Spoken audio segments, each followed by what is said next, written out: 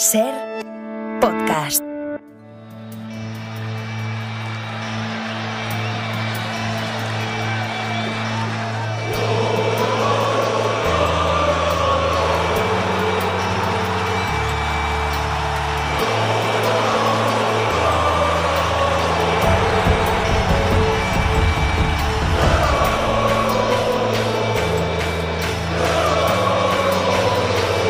En la cadena SER, El Larguero, Yago de Vega. 3 para 3, Vinicius que arranca, Vinicius para Karim, Karim para marcar, Vinicius de zurda, Vinicius para marcar, bajo palo, junte, gol, del menino reconvertido a killer, gol del capitán, gol de Karim Benzema. Uy, qué bien Militao prolonga para Luka Modric, arranca Luka Modric, ¿qué hace Sergi Roberto? Le deja pasar, balón para Karim, remata Karim, gol.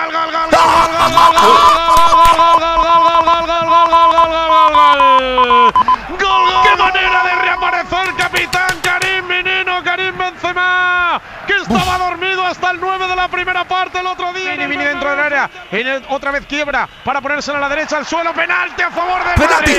Penalti a favor de Madrid. Los brazos en jarra de Karim Benzema. Martínez Munuera que da el ok. Coge carrera, pierna derecha. Gol.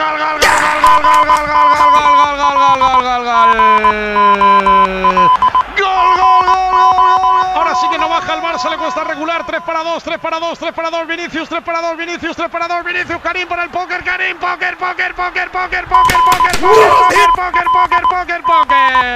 Las 11:31, las 10:31 en Canarias. Enhorabuena al Real Madrid, que se ha clasificado para la final de la Copa del Rey el próximo día 6 de mayo en la Cartuja, en Sevilla, frente a Osasuna, que ayer hacía lo propio en San Mamés y se metía por segunda vez en su historia en la final de la Copa del Rey. Estos dos equipos, además, ya de forma matemática, ya directamente clasificados para la Supercopa de España. Los otros dos equipos saldrán de la clasificación, donde, evidentemente, estando el Real Madrid, que tiene pinta que va a quedar primero, segundo, tercero, pues se van a repartir entre esas primeras plazas los otros dos equipos que van a estar en la Supercopa de España. El Real Madrid, que ha ganado 0-4 con 3 o 4 goles de Karim Benzema. A esta hora todavía no sabemos. Tenemos que esperar a la redacción del acta para saber si el primer gol se lo dan a Vinicius o si los 4 goles se lo dan a Karim Benzema.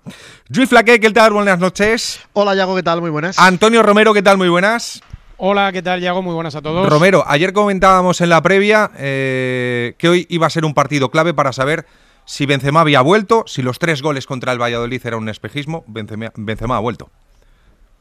Sí, bueno, yo creo que era un día clave para eso y un día clave también para los enterradores de Carlo Ancelotti. Yo creo que tienen que esperar a mejor oportunidad, porque al margen de Karim Benzema, de Luka Modric, de Camavinga, tendremos luego minutos para hablar de lo que ha sido una segunda parte para la historia del Real Madrid.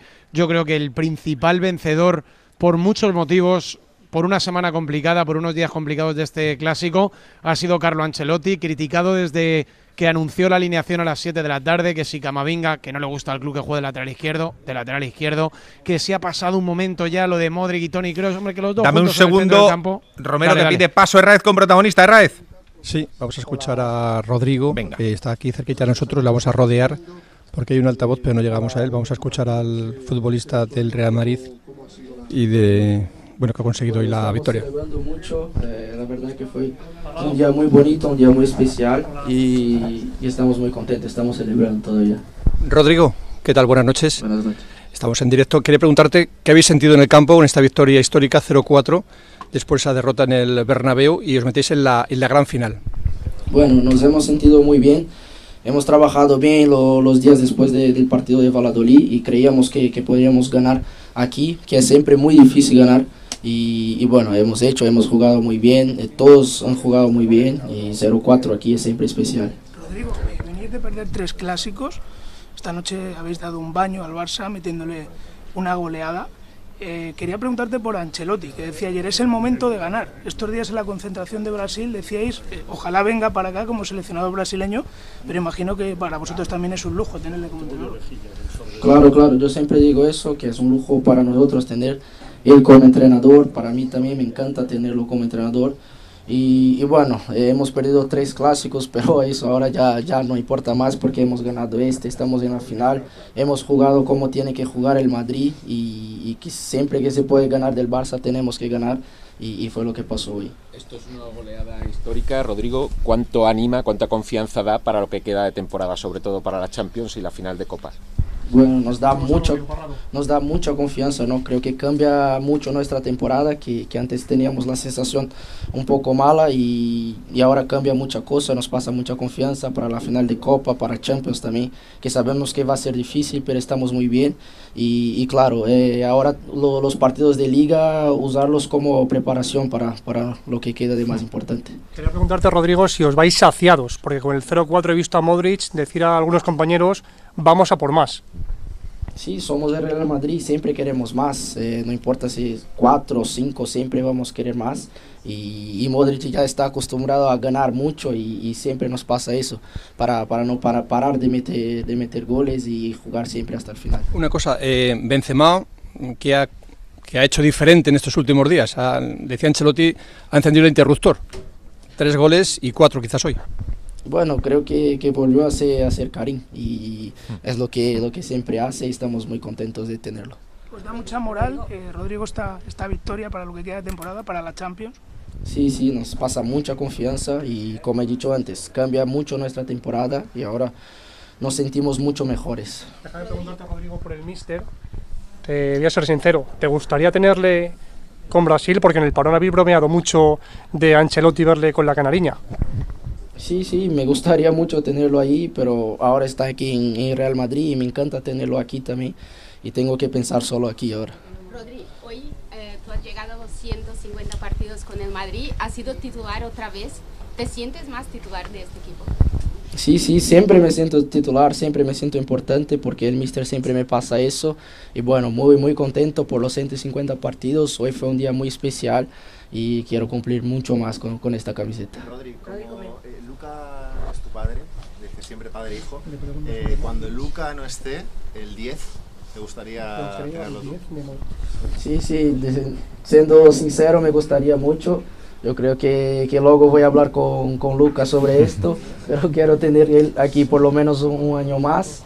Y bueno, cuando no esté él, que no sé, puede ser, me gustaría mucho ser el 10 del Madrid. Y puede ser tu primera Copa del Rey, ¿no? Contra Osasuna, el 6 de mayo, no sé si era el rival que queríais, pero ya no hay otro posible.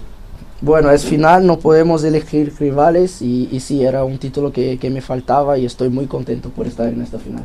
Rodri, decía ayer Xavi que no se podía fiar del Real Madrid porque sois expertos en las remontadas. ¿Se confirma que sois los reyes de las remontadas? Sí, somos el mejor equipo del mundo, hemos probado eso muchas veces ya y tenemos que seguir así, jugando así. Y claro, pero el Barça también es un gran equipo, tenemos siempre que tener cuidado con ellos y bueno, por hoy fue nuestro día. Rodrigo, para escucharte también en portugués, si los compañeros me permiten, a importância que essa vitória tinha depois de ter perdido 3 clássicos e sair daqui ainda por cima, não só com a classificação, mas com essa goleada por 4-0. Bom, como eu falei em espanhol, né, foi uma vitória muito importante para mudar a nossa temporada, né, a gente tinha a sensação um pouco ruim, principalmente pela La Liga e agora tá nessa final passa muita confiança pra gente, para jogar a Champions também e os jogos que faltam da Liga também pra gente se preparar para tá muito bem pro restante da temporada. E é isso, mudou muito nossa temporada, a gente está muito feliz, muito confiante y que essa vitória traga boas energias pra gente, para tudo que falta. Bueno, pues hasta aquí Rodrigo, todavía vestido de futbolista, con su camiseta y su dorsal número 21 en chanclas, vestido de blanco impoluto, muy contento. De ese vestuario salen los jugadores del Real Madrid después de haber hecho pues un día, una goleada histórica, un día histórico para el Real Madrid que se mete en la final que se va a jugar el próximo mes de mayo en la Cartuja en Sevilla. Romero, decías. Bueno, por terminar, que luego tendremos tiempo, yo creo que el vencedor ha sido Ancelotti, que en la semana seguramente o en los días de más ruido mediático e interno dentro del club de su segunda trayectoria como entrenador del Real Madrid, ha vuelto a ser fiel a sus ideas, ha vuelto a jugársela con los suyos, le ha vuelto a salir bien y para mí, repito, es el vencedor, el claro triunfador de la eliminatoria. Ramón Besa, ¿qué tal? Buenas noches. Hola, buenas noches. Alfredo Relaño, muy buenas. Hola, buenas noches. Alfredo, ¿qué te ha parecido el partido y este Real Madrid que ha dado un golpe en la mesa y sobre todo que ha roto con esa racha de 3 derrotas consecutivas en clásicos? Bueno, me ha parecido impresionante el resultado. Me ha parecido que a partir de cierto momento el Barça se ha afligido demasiado, ¿no? Que, bueno, primero que Ancelotti ha mirado bien el partido. No ha ido a por el gol de salida, ha estado nadando y guardando la ropa. Sabe que su equipo tiene algo menos de energía que el Barça. El Barça ha tenido más energía en la primera parte. Ha estado, digamos, apretando. Se ha notado mucho más vigor en las entradas, hacía más faltas. Quiere decir que estaba jugando con más intensidad. El Madrid acusa un poco una cierta falta de ritmo en algunos jugadores, pero Camavinga ha podido con Rafinha y Militao ha podido con Lewandowski, salvo una jugada en la que Lewandowski ha rematado bien y a partir de ahí se ha acabado prácticamente, porque el contraataque ha sido gol y de repente se le ha aparecido al Barça el fantasma del Madrid y el Madrid se ha manejado completamente a su gusto, ¿no? Yo creo que el Madrid va por la Copa, yo lo decía hoy, el Madrid quería esta Copa. Normalmente es una competición que el Madrid no pelea mucho, pero esta la necesitaba y ha hecho un partido perfecto para eso. Y encima saca un resultado espectacular, gracias, digamos, también a que el Barça pues ha visto todos los fantasmas juntos de la historia de repente, ¿no? Ramón, ¿qué te ha parecido a ti? Bueno, el Madrid ha tenido más juego, ha tenido más futbolistas que el Barcelona y ha tenido más sentido de la trascendencia al carácter del partido. O sea, es un equipo que está acostumbrado a jugar en situaciones límite y el Barça creo que ha cometido el error de pensar de que podía ganar el partido con un cara a cara con el Madrid, y ahí es donde se ha desordenado en la segunda parte. Ha sido para el Barça una cura de humildad, diría yo, de un equipo que ha sido muy regular en la Liga y que yo creo que le ha sacado una ventaja al Madrid insospechada, si comparamos las dos plantillas, y que hoy todavía se ha expresado más lo que es para el Barça la ausencia. Si hay una diferencia de ritmo y de categoría, pues el Madrid con toda la plantilla, a excepción de Mendy, el Barça no tenía ni a Pedri, ni a Frenkie de Jong, ni a Dembélé, ni a Christensen. Para un equipo que ya va justo, eso ha sido determinante. Luego creo que se ha batido bien generoso hasta el 0-1, y aquel gol que podía ser el 1-0, ha pasado a 0-0-1, ha sido un golpe anímico, aunque ha mediado el descanso. Creo que luego ya el Madrid ha sido muy superior. Cuando el Madrid puede correr, es curioso, el Madrid ha jugado con una alineación muy ofensiva, pero el gol ha marcado al contraataque. En el momento en el que el Barça no ha sabido frenar un repliegue, no ha sabido ni cometer una falta táctica, porque ya tenía algunas tarjetas algunos jugadores, ni ha sabido cómo interrumpir la carrera del Madrid, y a partir de aquí el segundo gol ya ha sido más en ataque estático. El tercero ha sido un error de Kessie imperdonable, porque bueno, podía haber llegado de otra forma, ¿no? Porque el dominio escénico del Madrid, sí, la primera parte muy bien. Pero digamos que para mí que el Madrid tiene más equipo y más plantilla, y diría un entrenador más veterano que el del Barça. En el Barça todo es nuevo y por lo tanto quizá la diferencia es lo que costará más para el Barça de absorber y de asumir, ¿no? Un 0-4 es dañino. Hasta ahora se hablaba de marcadores dañinos en el Bernabéu, y hoy el Madrid, pues bueno, yo creo que al final la gente que no se ha ido estaba rogando para que no cayera el quinto, ¿no? Que es el dígito mágico del Barça, que siempre ha especulado, ha jugado, ha presumido del 0-5, y decir, para mí la única duda que había en un momento del segundo tiempo es por cuántos goles ganaría el Madrid. Sí. Al final han sido 4, pero podían haber sido 3 o 5, no sé. Volvemos a esa zona mixta que está Adrián Albets con protagonista. Albets. Hola, Yago, ¿qué tal? Buenas noches. Sí, aquí está Ronald Araujo ya compareciendo en zona mixta y analizando esta derrota dolorosa frente al Real Madrid. Le escuchamos en directo en El Larguero. Bastante joven, ¿no? Creo que lo más grande, o me incluyo yo, también tenemos que animarlos, porque bueno, cuando metimos el segundo gol bajamos bastante. Creo que son cosas que hay que corregir, animar y seguir. Creo que tenemos un grupo muy bueno, muy importante, de gente joven, y nada, hay que aprender de esto y seguir adelante. Ronald, Laura Brugués en directe pel gol a gol de TV3. ¿Qué us heu dit ara al vestidor? Me preguntan qué se han dicho en el vestuario y si ha sido una decepción después de haber ganado los últimos 3 clásicos. No, el mensaje del míster fue optimismo, que hay que cambiar el chip. Mañana ya nos metemos a entrenar y a pensar en el Girona, que es el objetivo más importante de esta temporada, ¿no? Volver a ganar la Liga después de tantos años y nada, a cambiar el chip y a ir por el Girona el lunes. Buenas noches, Ronald, en directo para Radio Estadio Noche de Onda Cero. Son derrotas que duelen mucho, un 0-4 ante el eterno rival. ¿Os teméis, os preocupéis que esto pueda pasar factura de aquí al futuro, a lo que queda de temporada? No. Obviamente que es una derrota dura, ¿no? Más contra el Madrid y cómo lo perdimos, pero no pasará factura. Creo que tenemos un gran equipo y nada, como te digo, hay que cambiar el chip rápido y ir a por la Liga, que es el objetivo más importante esta temporada. Ronald, más preguntas para ¿puedes contar, por favor, Araujo? qué ha pasado con Le preguntan por Vinicius. ¿Qué te ha sacado un poco de tus casillas con él? Bueno, yo siempre estoy muy tranquilo y creo que Vinicius es un gran jugador, siempre lo digo. Cada vez que nos toca enfrentarnos es un duelo muy sano, pero bueno, hoy me calenté un poco porque estaba todo el partido hablando con la gente de afuera, calentando a los compañeros. Creo que es un grande jugador, pero tiene que enfocarse a jugar más, a dedicarse. Si se dedica a jugar al fútbol adentro de la cancha va a ser todavía aún mejor. Y nada, eso me calentó porque estaba diciendo de todo para nuestra gente y nada, cosa de fútbol pasa dentro de la cancha y lo que pasa ahí que se queda ahí. Hola Ronald, ¿qué tal? Adrián Albets, en directo para El Larguero de la cadena SER. ¿El equipo, tú crees que esto lo puede notar, lo que ha pasado hoy? ¿Puede generar dudas? ¿Puede empañar incluso el trabajo que se ha hecho esta temporada? Porque la derrota ha sido dolorosa. No, yo creo que no. Creo que el equipo está bien, mentalmente está bien. Sabemos que es duro, obviamente, pero sabemos que tenemos una gran diferencia en el objetivo más importante que es la Liga. Confiamos en el equipo que tenemos. Vamos a recuperar jugadores también que son muy importantes para nosotros y nada, a ir a por la Liga.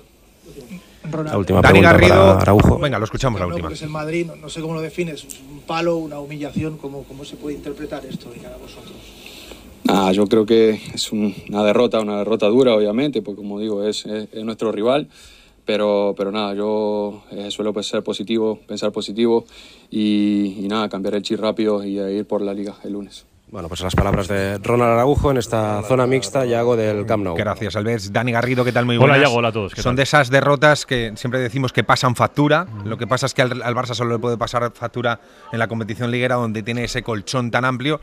Y el Real Madrid, coger confianza, evidentemente, para la Liga de Campeones. Es que el propio Rodrigo lo he querido apuntar porque dice, los partidos de Liga vamos a usarlos de preparación para lo más importante, lo tienen clarísimo. Ha sido Rodrigo hasta demasiado sincero, ¿no? De esa forma, aunque todo el mundo entiende que tiene que ser así, porque la Liga está imposible para el Madrid y se centrarán contra el Chelsea sabiendo que puede ganar también el título de la Copa, un doblete que sería interesante, ¿no? Yo creo que, como efectivamente decíamos en la previa, que no hay clásico que no deje consecuencias, yo creo que es un golpe de timón blanco, que es un parar la tendencia que tenía el Barça ganando los últimos partidos. Y creo que la segunda parte ha sido superlativa seguramente del Madrid para enmarcar, condicionada, como decía Ramón, porque la última acción de la primera parte podría haber sido 1-0, ha sido 0-1, pero he visto que el Madrid incluso en algún momento a partir del 75 podría haber hecho incluso hasta más sangre, ¿no? Me ha gustado mucho el Madrid al espacio y la reivindicación del equipo de Carlo Ancelotti. Ahora os pregunto por Vinicius, pero también le quiero preguntar a Ramón y a Alfredo. Alfredo, ¿qué consecuencias puede tener este partido tanto para el Real Madrid como para el Barça? Bueno, para el Madrid, de momento, pues que va a jugar la final de Copa y está a un partido de un título, sobre todo eso. Y luego que ha vuelto a dar la impresión a Europa, estos partidos de entre el Madrid y el Barça, los de todo el mundo, de que está otra vez al nivel, que puede estar otra vez al nivel que le dio el año pasado el título de Europa, porque Benzema está otra vez ahí. El Madrid ha tenido una mala primera vuelta porque Benzema no estaba bien, ha acusado el agujero de Casemiro, y Modric y Kroos tienen un año más que el año pasado, y eso van notando. Y yo creo que entre la administración de Modric y Kroos y que Benzema ha vuelto, sigue ahí Courtois, que ha sido clave para mí en la parada justo antes del descanso, y lo de Casemiro lo va apañando. Yo creo que el Madrid se le ha puesto cara que yo no le concedía de aspirante. No se la concedía el año pasado, por cierto, luego ganó la Champions. Y bueno, el Barça va a ganar la Liga seguro. Es cuestión de que no malbarate el proyecto, porque el proyecto está bien enfocado, ¿eh? Ha comentado Ramón Besa y es verdad, al Barça le faltaban 4 titulares de peso.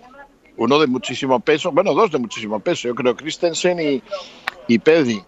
Luego Dembélé es un jugador que un día sí, otro no, pero en general es más que Rafinha, ¿no? Y De Jong es un jugador importante del mediocampo. Bueno, yo no malbarataría porque, bueno, te vas a quedar sin doblete, el resultado es feísimo, resultados de esos que se comentan con los años, pero no es para tirar por tierra todo, ¿no? Yo en principio veo así, no veo que sea el final de nada en el Barça, no tendría por qué ser el final de nada en el Barça, Y en el Madrid, bueno, pues el Madrid por lo menos tiene una final de Copa en la que se presentará como favorito, pero ya veremos. Y desde luego en Europa le van a mirar con un respeto otra vez, ¿no? Ya se le miraba, ¿no? Ramón. El Clásico siempre deja secuelas y el problema que tiene el Barça es que tiene que afrontar 11 partidos de liga, de una liga que ya la dan por ganada, lo cual eso se va a hacer costoso, ¿eh? No es fácil, porque la gente ya pues, solo la puede perder él y por lo tanto, pues yo qué sé, partido contra el Atlético de Madrid, todo eso se hace costoso, queramos o no queramos. Y luego, más cuando hoy ha aparecido el señuelo, por ejemplo, de Messi, ¿no? Minuto 10 y Messi. Estamos aquí pues con lo típico, que hay que mejorar determinadas posiciones del equipo, qué equipo se va a hacer para el año que viene y vuelve a mandar el club. El drama para mí del partido de hoy es que el equipo ha ido sosteniendo el club hasta ahora, de todo lo que está ocurriendo. Entre semana, pues que si el caso Negreira, que si el Spy Barça, o sea, hay mucho ruido, mucho tema, mucha historia alrededor del club y entonces descansaba en el equipo era capaz de ganar. Entonces ese 0-4 en el Barça que contra el Madrid son dígitos muy impactantes, no tanto para el Madrid. Yo creo que hoy, por otra parte, el Madrid ha jugado contra el Barça como si jugara un partido en serio. Creo que el Madrid nunca se había tomado en serio al Barça.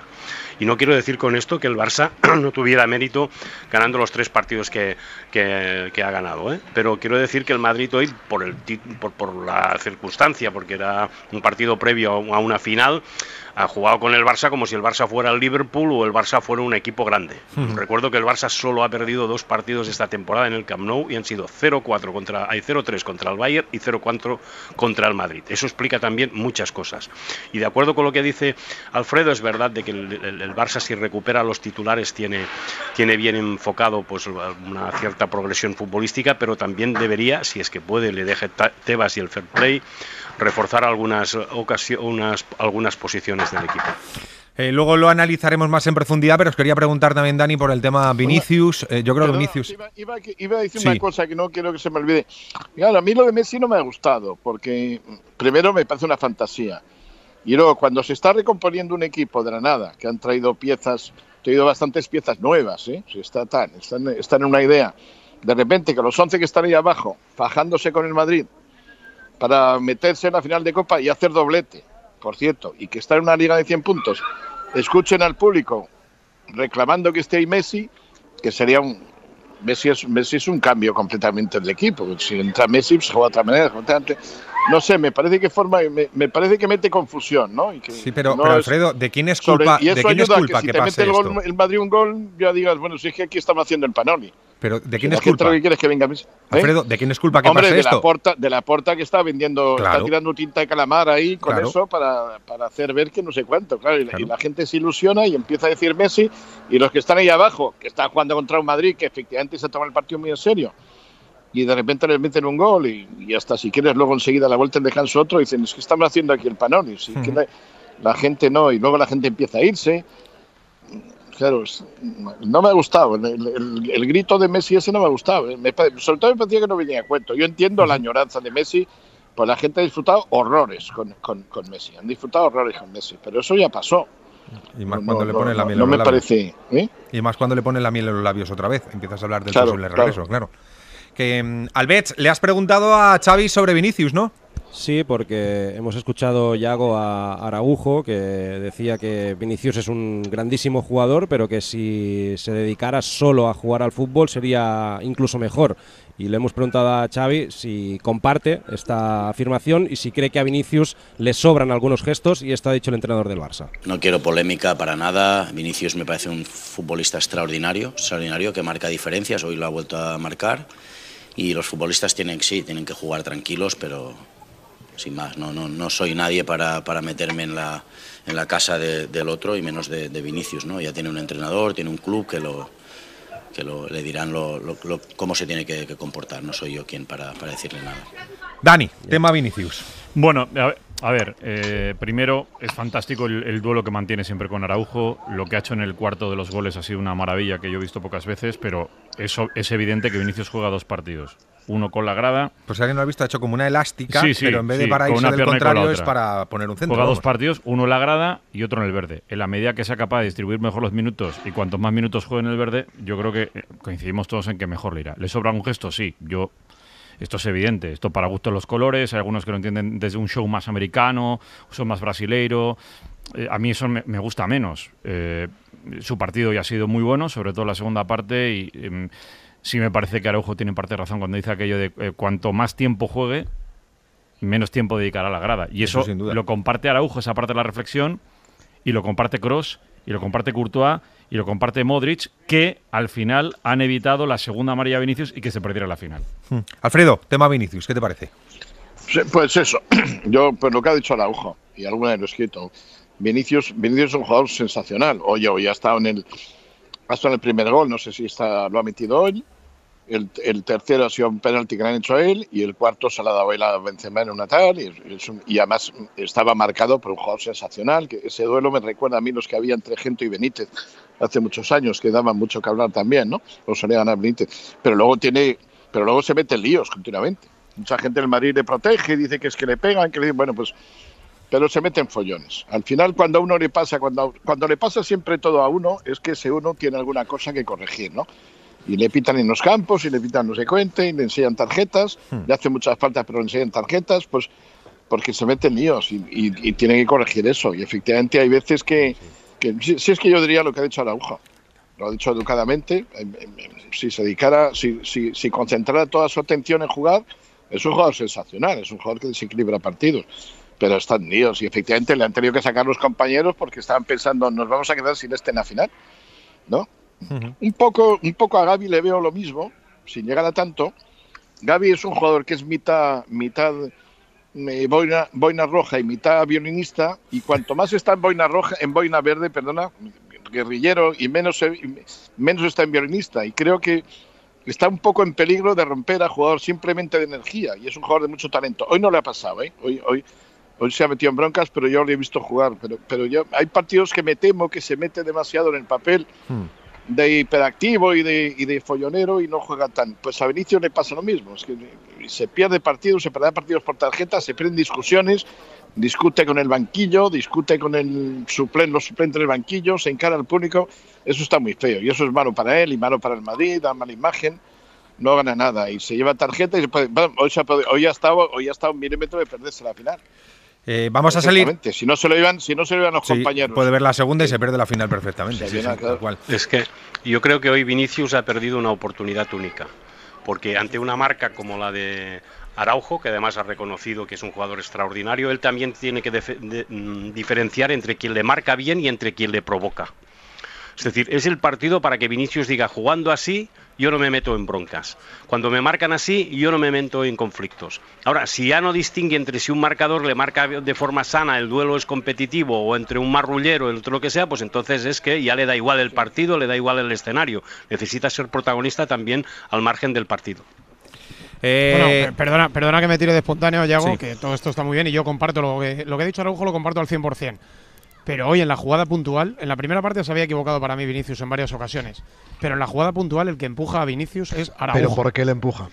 No lo sé, porque le empuja o yo no estaba ahí. Se ve una repetición que se ve a Vinicius hablando y pillando y hablando y pillando. Pero solo habla Vinicius o habla Araujo. Vamos con el tema Vinicius. Es que tenemos que contar un par de cosas antes de la desco y si no, no me da tiempo. Y ya si nos metemos en faena, además tengo que saludar al resto del Sanedrín y ya hablamos largo y tendido sobre Vinicius y el resto del partido. Jai Blanco, buenas noches. ¿Qué tal, Yago? Primero resolvemos una duda. ¿Son 4 o 3 goles los de Benzema? Porque ya tenemos acta del partido. Pues según el acta del árbitro, de Martínez Munuera, el gol es de Vinicius. El primer tanto se lo ha concedido al jugador brasileño. Y te apunto rápidamente, Yago, que en la parte final del acta, en la parte de lanzar objetos, lo que hemos visto cuando ha parado el partido, es más extenso que solamente esa acción. En el minuto 74 de encuentro se lanzó por parte del público ubicado tras la portería del Real Madrid varios mecheros sin llegar a impactar en ningún jugador. Debido a ello se detuvo el encuentro unos minutos para anunciar por megafonía que cesasen de dichos actos. En el minuto 80 de partido y durante la celebración de un gol del Real Madrid, cayeron desde un sector de la grada 2 botellas de agua medio llenas sin impactar en ningún jugador, mientras que en la portería del Real Madrid, aquí viene un poco lo más serio, cayeron 3 mecheros y una moneda de €1 impactando uno de estos objetos en el portero del Real Madrid sin causar daño alguno. Pues veremos si tiene algún tipo de consecuencia. Imagino que será algún tipo de sanción económica lo que le caiga al Barcelona al respecto. Antes de irnos a la desco y a analizar el resto del partido en el Sanedrín, Marina Garrido, estás con aficionados del Barça, no sé con qué sensación se han ido del Camp Nou. Muy buenas. ¿Qué tal? Pues sí, estoy con unos aficionados del Barça que han salido ahora pues después de esta dura derrota. ¿Cómo habéis visto este partido? ¿Os ha gustado el planteamiento que ha hecho Xavi? Fueron 45 minutos muy malos, muy malos. O sea, el segundo tiempo fue una debacle que yo no la entiendo, sinceramente no la entiendo. Y es muy frustrante porque venimos a ganar 3 clásicos seguidos. No se puede dejar caer, pero es duro. 4-0 en tu casa es muy duro. ¿Cómo calificarías el partido? ¿Si te ha gustado el planteamiento de Xavi? No, lamentable. No vamos a ningún sitio así, falta actitud. No puede ser que el único chaval de los 11 que están jugando que le ponga actitud y sea Gavi, un niño de 20 años. Cobran demasiado para tantas vueltas de campana por el suelo. La primera parte estuvo bien, pero después del primer gol se vino abajo el Barça y ya fueron cayendo todos los demás seguidos. No hubo marcha atrás.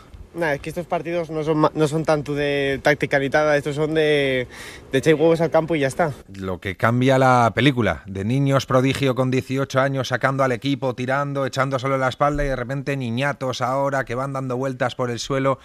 Ay, lo que tiene el fútbol, qué poca memoria tiene en muchas ocasiones. Ramón Besa, Alfredo Relaño, Dani Garrido, gracias a los tres, un abrazo. Un abrazo, muchas gracias. 12 en punto, seguimos. Seguimos analizando la clasificación del Real Madrid para la final de la Copa del Rey, 0-4 hoy en el Camp Nou frente al Barça, y nos queda por escuchar a Carlo Ancelotti, Javier Herráez, porque yo he visto a un Carlo Ancelotti que a pesar de la victoria, a pesar del buen resultado del equipo, sobre todo en el segundo tiempo, la imagen, y a pesar de ese pase a la final, le veo muy serio. No sé cómo lo ves tú. Sí, yo te decía ayer, entre comillas, ha echado un poco al monte, ¿no? Como diciendo, bueno, yo he llegado aquí, he ganado una Liga y una Champions, si no me quieren me voy con Brasil, pero faltaba la bala de la Copa del Rey, se mete en la final con una remontada histórica, 0-4 aquí, y está sosegado y falta la Champions la próxima semana contra el Chelsea en cuartos de final. Yo le pregunto directamente por el interruptor de Benzema, 3 goles el pasado fin de semana frente a Valladolid y otros 3 hoy. Esto ha dicho Carleto. Ha tocado un interruptor. Creo que, como hemos dicho domingo después del partido, el trabajo que ha hecho en el parón le ha ayudado mucho. Ha vuelto a encontrar una condición optimal y cuando él tiene, con la calidad que tiene y la condición física que soporta esta calidad, marca la diferencia, sin duda. Sí, se me ha ocurrido eso del interruptor cuando estaba hablando con él en esa pregunta en directo en el tramo de Carrusel Deportivo, porque sí, efectivamente parece que Benzema ha tocado un interruptor. Eso en lo deportivo, luego con Modric, que ha estado pues eso, en plan maestro, como decía Romero en la transmisión de Carrusel Deportivo. Y en cuanto a si él se reivindica o no, ha sido así de tajante. No, absolutamente ninguna reivindicación, porque de ningún tipo. No hay reivindicarme de qué, de nada. Estamos muy felices, estoy muy feliz porque tengo la suerte de entrenar un gran equipo, un gran club. Así de contundente ha sido Ancelotti, no hay ningún tipo de reivindicación. Por cierto, el equipo ha salido justo por delante de nosotros, autobús blanco, y bueno, alguno ha hecho una foto, un vídeo, ha empezado a decir Vinicius, le ha saludado desde dentro, cristales tintados, y se oía de fondo cómo los jugadores del Real Madrid dentro del autobús iban golpeando los cristales. Ha habido celebración gorda y grande, como debe de ser, en el vestuario, y también sigue en el bus camino del aeropuerto. Herráez, Albets, ¿algo más desde esa zona mixta? Nada más, Yago, que Xavi se marcha tocado, ha dicho que le va a costar dormir, y el mensaje tanto del entrenador como de la plantilla ha sido bastante parecido, que toca pensar ahora en el Girona, el próximo lunes, en el Camp Nou, pensar en la Liga, que es el título importante, y veremos si consigue Xavi recuperar algún futbolista, alguno de los lesionados, pendiente sobre todo de Frenkie de Jong, que es el único que podría tener opciones de llegar. Gracias, Herráez. Albets, abrazo a los dos. Abrazo, adiós. Hasta luego. Antonio Romero y Luis Flaque siguen por ahí. Abrimos tiempo de Sanedrín. Santi Jiménez, ¿qué tal? Muy buenas. Julio Pulido, buenas noches. ¿Qué tal? Buenas noches, Yago. Jordi Martí, ¿qué tal? Muy buenas. Buenas noches, Yago, muy buenas. Sique Rodríguez también anda por ahí. Hola, Sique, ¿qué tal? Muy buenas. Hola, muy buenas. Y Bruno Alemán. Hola, Bruno. Muy Hola, buenas. Yago, ¿qué tal? Análisis que hacemos del partido. Pulido, decías ayer lo de Benzema, hoy se ha cumplido, los 3 goles de Valladolid, hoy 3, casi 4, pues está en el mejor momento, en el momento clave de la temporada. Sí, el Madrid ha recuperado la fórmula que le dio tan buen resultado el año pasado, que hemos comentado tantas veces, ¿no? Lo de Courtois los para, creo que ha sido clave esa jugada antes del gol del Madrid, el primer gol, y Benzema los marca. Se ha listado Benzema en el momento crucial de la temporada y hoy lo ha demostrado en el Camp Nou, ¿no? Yo creo que el Madrid ha cogido el guión de esta eliminatoria y lo ha roto en 1000 pedazos, ¿no? En los días previos Ancelotti tenía pie y medio fuera. Ahora, ¿qué hacemos con Ancelotti? Benzema estaba lejos de su mejor versión, la ha recuperado de un plumazo. Modric y Kroos son muy mayores y ahora a ver quién discute que sigan, ¿no? Yo creo que el ambiente antes de este partido del guión estaba que las cosas iban a salir de otra manera y el Madrid se lo ha cargado de un plumazo, ¿no? Además, yo creo que la balanza se estaba desnivelando peligrosamente a favor del Barça y hoy el Madrid ha vuelto a nivelar esa posición frente al Barça, ¿no? Y luego quería decir algo que comentamos también ayer y es lo del hambre, ¿no? Que el Barça tenía mucho hambre este año y era una característica fundamental y yo creo que ese hambre hoy la ha tenido el Real Madrid, ¿no? Y yo creo que al Barça le ha faltado carácter hoy en algún momento del partido y una capacidad de reacción que no ha tenido y eso lo ha aprovechado el Madrid con un Benzema estelar, con un Modric increíble, con un Courtois decisivo, ¿no? Yo creo que el Madrid ha llegado al momento culminante y ha destrozado el guión previo a este partido que deja muchas consecuencias, sobre todo qué va a pasar con el futuro de Ancelotti, ¿no? Después de esta victoria. ¿Quién se reía por ahí? Sí que... Yo, pero es que el fútbol es esto, que cambia en una semana. Vamos tanto de un extremo a otro. 90 minutos. No admite matices, los análisis se hacen de un día para otro, cambian del blanco al negro, del negro al blanco. Fíjate los aficionados, que hemos escuchado ahora. A ver, para mí es catastrófico que el Barça pierda 0-4 contra el Madrid y el dato que ha dado Escorial es demoledor. Desde el 1963 el Barça no perdía por una goleada así contra el Madrid, con lo que es histórico. Por tanto, no entiendo que la gente se pueda ir a casa tan tranquila.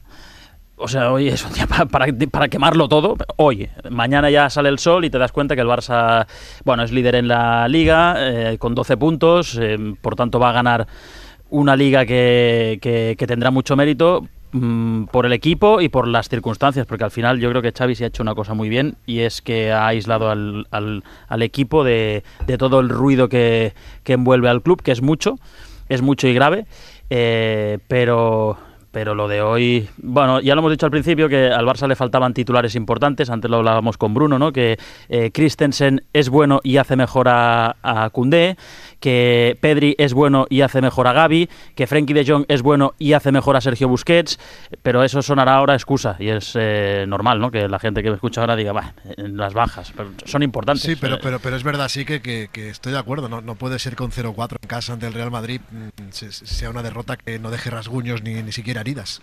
Es decir, creo que la gente se ha ido sin protestar, el público me refiero, desde el vestuario el mensaje es, bueno, el Madrid ha sido superior, le felicitamos, han sido cuestión de detalles y a pensar en el Girona y en la Liga, que es verdad que la Liga la tienes muy bien encaminada. Al final tenía razón Xavi. Sí, no, pero que el perder 0-4 hoy me parece que tiene que invitar a la reflexión, al menos por parte del club. Es decir, la plantilla está descompensada, más allá de las bajas, que no quiero que hablar de bajas suene a excusa, porque para mí lo he dicho antes del partido. No eran excusa, y menos cuando el resultado es de 0-4. Pero es evidente que esta plantilla está descompensada y que hay mucho trabajo por hacer si el Barça quiere volver a competir en los grandes escenarios. Y hoy era un gran escenario, y como le ha pasado en Europa, en cuanto el Madrid se ha puesto en modo Champions, el Barça ha sido incapaz de competir. Claro, Flaqui, pero esta plantilla está descompensada, todo el mundo más o menos está de acuerdo. ¿Y qué vas a hacer para mejorarla si eres víctima del fair play? ¿Por qué eres víctima? Bueno. O sea, si ahora mismo Gavi ha vuelto a jugar con el dorsal número 30 y seguro que el Barça va a terminar inscribiéndolo como futbolista. Pero el mensaje que está saliendo del club públicamente, Laporta ha dicho, vamos a fichar a un lateral, vamos a intentar traer a un centrocampista. Cada vez que le preguntan por posibles refuerzos, está convencido de que en verano se va a poder fichar. Se habla incluso de la posibilidad de traer a Messi con todo lo que ello implicaría. Vamos, yo creo que el Barça, entiendo que está trabajando para reforzar la plantilla, de un modo u otro lo tendrá que hacer. Déjame que salude a Santi Jiménez. Santi Jiménez, ¿qué tal? Muy buenas. Hola, ¿qué tal? Cuando me has saludado antes estaba en la redacción, yo te he contestado. Y has salido corriendo, ¿no? Claro. Has contestado por educación, porque no te podía oír, ¿no? Simplemente. Porque a mí hola, Santi Jiménez. Hola, ¿qué tal? Sí, te digo una cosa, si eso le pasa a Ponseti, le escuchamos desde la redacción, eso sin duda. Uh-huh. Tomás Roncero, ¿qué tal? Muy buenas. Pues aquí estamos, echando cuentas, que no me acuerdo de la cantidad de goles que hemos metido hoy. Yo, sí, mira que son 4. Ay, Dios mío, qué nochecita. La verdad es que es una noche para los madridistas muy especial porque hay que ser honestos. En el cuaderno de bitácora era que se iba a sufrir para remontar, que se podía remontar incluso con una prórroga, que es un partido muy duro, muy disputado. El recuerdo reciente del Clásico liguero con la derrota, pues ahí estaba. Nadie pensaba que iba a ser esta barrida. Lo de la segunda parte es que ha sido...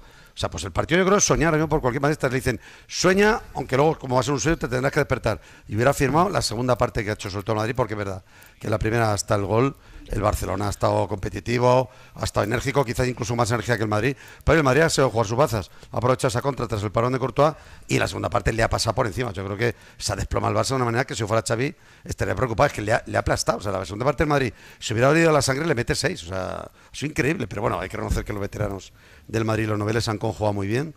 Y bueno, que digan los que dicen que Kroos, Modric, Benzema son gente mayor que ya habría que buscar el sustituto, pues nada, que se lo piensen antes de volver a hablar.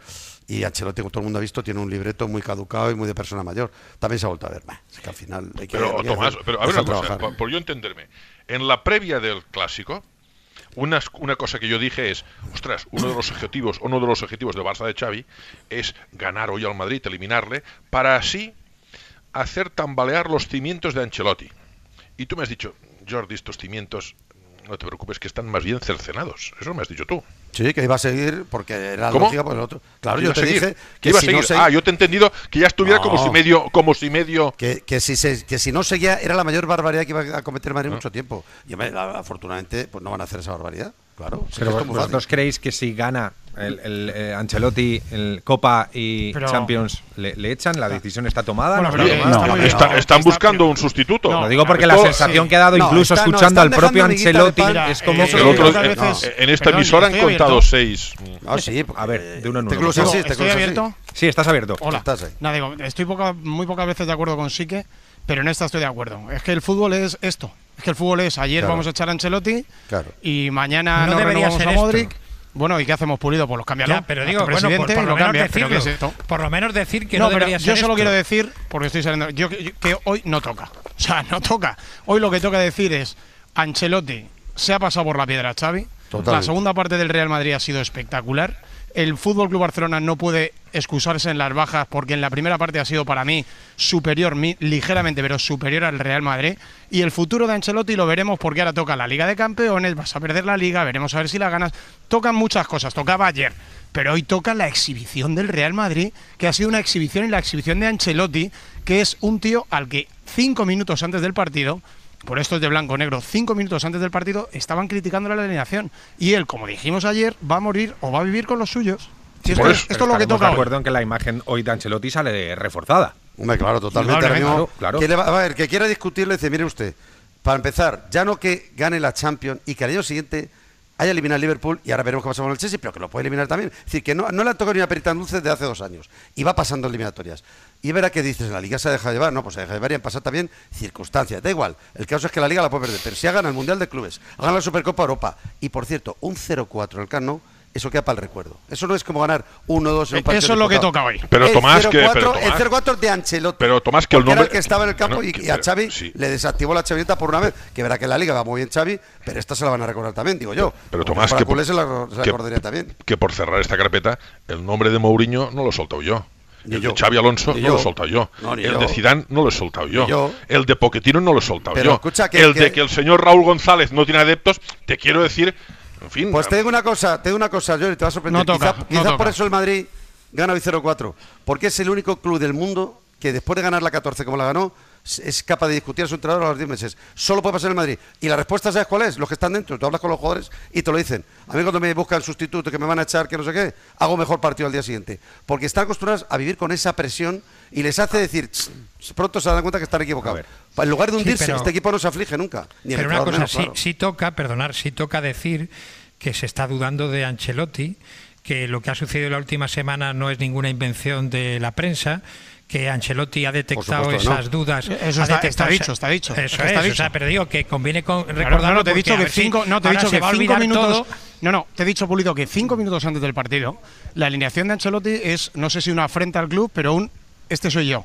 Porque en el club quieren que Camavinga juegue de mediocentro y juega de lateral izquierdo. Porque en el club estaban deslizando la idea de que Modric y Kroos no pueden ya ser titulares en partidos todo eso grandes. hay que recordarlo hoy. Pues está recordado. Pero No, hoy no, es el momento. Pues menos mal que habéis ganado, la contundencia del resultado es muy importante, porque la gente puede decir, bueno, el 0-4 del Barça el año pasado en el Bernabéu, ¿de qué sirvió al final de cuentas? Pues seguramente le dio a Xavi bastante más crédito. Sin ese 0-4, ¿cuál hubiera sido la lectura de la directiva? Y te recuerdo, Bruno, que el año pasado el Madrid, que ganaba la Liga, este año el Barcelona con la gorra, esa semana, te digo por la diferencia de autoexigencia o de exigencia, esa semana, que luego acaba con la historia de la Champions más bonita jamás contada y del Campeonato Nacional de Liga, esa semana al Madrid le mete 4 el Barça en el Camp Nou y se habla del futuro de Ancelotti. Totalmente. Se tambalean los cimientos de Ancelotti. Veremos a ver si esta semana, ganando la Liga el Barcelona, que la va a ganar con una pierna, se tambalean los cimientos de Xavi. La comparación no sé si es válida porque el Barça tiene la Liga muy encarrilada y en aquel momento el Madrid todavía tenía que acabar de ganar la Copa de Europa, que no estaba clasificado para la final. Pero te recuerdo que ganó la Liga. Te recuerdo que la Liga la tenía ganada, con esa estaba ganada. Bueno, es que la comparación es con la Liga, no con la Copa Europa. Dale, Santi. Igual la comparación no es la misma porque el Madrid tenía dinero para comprar un entrenador y despedir al Eso ya es un problema del Barcelona. Sí, claro, y aquí no. No, te recuerdo que es un problema de Barcelona que está alimentando la posibilidad de que Messi, que cobra un huevo y la mitad de otro en el Paris Saint-Germain, juegue aquí la próxima temporada. Y generando ilusión en la grada. A ver quién se lo cree. Sí, esto también estoy muy de acuerdo con. Oye, a ver quién se lo cree. ¿Has escuchado el micrófono ambiente de nuestro técnico, que era un crack? Sí. Porque se lo han caído muchos. Mira, escucha, creo que podemos escuchar ese momento. Está escrito en la contracrónica del diario. Yo creo que alguno se lo ha creído, Minuto 10, nítido y claro. Pues yo creo que a los jugadores no les habrá gustado nada. Menuda papeleta para la Porta esto. Pero la ha generado la Porta, la ha generado él. Pero ahora a ver cómo sale la palanca es la Porta. El discurso de Messi lo suelta el club y lo alimenta el club. Pues si lo dijimos cuando salió, que es una jugada muy peligrosa, porque si ya fue duro ver a Messi irse, ahora esta gente hoy en el Camp Nou, 90.000 personas, han coreado que quiere que vuelva. Como da igual, vuelva, porque te dirán que nunca dijeron que iba a volver. No puede dar igual todo, no puedes ir por… ¿Sabes lo que te dirán? Te dirán sí que lo mismo que dirán ahora en el Madrid después de lo de… No, que de Ancelotti, eso son cosas de la prensa. Dirán lo mismo porque esto es el juego periodístico. Ellos dirán, no hemos saltado a nosotros. No, esto es una cosa de la prensa. Y hoy en el Madrid, de camino otra vez, el equipo para Barajas estarán diciendo, joder, y los de la prensa inventándose los nombres. Pues lo mismo, porque estos son vasos comunicantes. Pero Ancelotti… Hay un vicepresidente deportivo, Romero, que hace unos días dijo que sí, que se trabajaba para traer a Messi de vuelta. Es decir, hay una voz oficial del club. Un vicepresidente deportivo, por cierto, al que Messi no le da ninguna credibilidad. Bueno, y un entrenador que lo ha dicho y diversos jugadores que lo han dicho. O sea, a mí me parece que yendo 0-1 en la eliminatoria, minuto 10, gritar el nombre de Messi, no haces ningún favor al equipo. Estás contraproducente, claramente, vamos. Estás conjurando un futuro cuando tienes que hablar del presente y lo que sirve es el imperativo. Pues ha sido mayoritario. Roncero, antes de despedirte, oye, ¿creéis que hay alguien en la Cibeles? No creo. ¿Para qué? Sí, hombre, siempre hay alguien. Hombre, siempre hay alguien. Quiero decir, alguien que haya ido a la Cibeles. Paseando siempre hay gente en la Cibeles. No, porque vamos a golear al Barça. Espera. Vamos a comprobar. Pero vamos a salir de dudas. Quiero decir, Álvaro Prats, ¿hay alguien en la Cibeles? Muy buenas. Hablan de Copa, ahora poca gente. Estoy con el único madridista que se ha acercado. ¡Uno! ¡Hay uno! Uno. Estamos en la rotonda. Está de vacaciones. Coger el teléfono. Y no sé si le sorprende a él que en un 0-4 histórico no haya gente celebrándolo. Celebramos títulos. Como decíamos ahora, es que nos tienen muy bien acostumbrados. Entonces, claro, ya un 0-4 al Barça, hombre, yo me he venido pensando que aquí iba a haber más ambiente, la verdad, pero bueno, oye, hay que estar, yo vengo. ¿Irás a Sevilla? ¿Te ves con ganas de ir a Sevilla? Hombre, ganas tengo, sí. Oye, perdona. Ocasión, pues, habla con el club. Al ser el único que te has acercado hoy, una entrada te tienen que dar. Vamos. No, es que no es ni el único. Es que no hay nadie. Prats es su colega, quería entrar en antena y lo ha metido. Y además el Real Madrid está aquí aguantando como un campeón porque, vamos, no hay absolutamente nadie.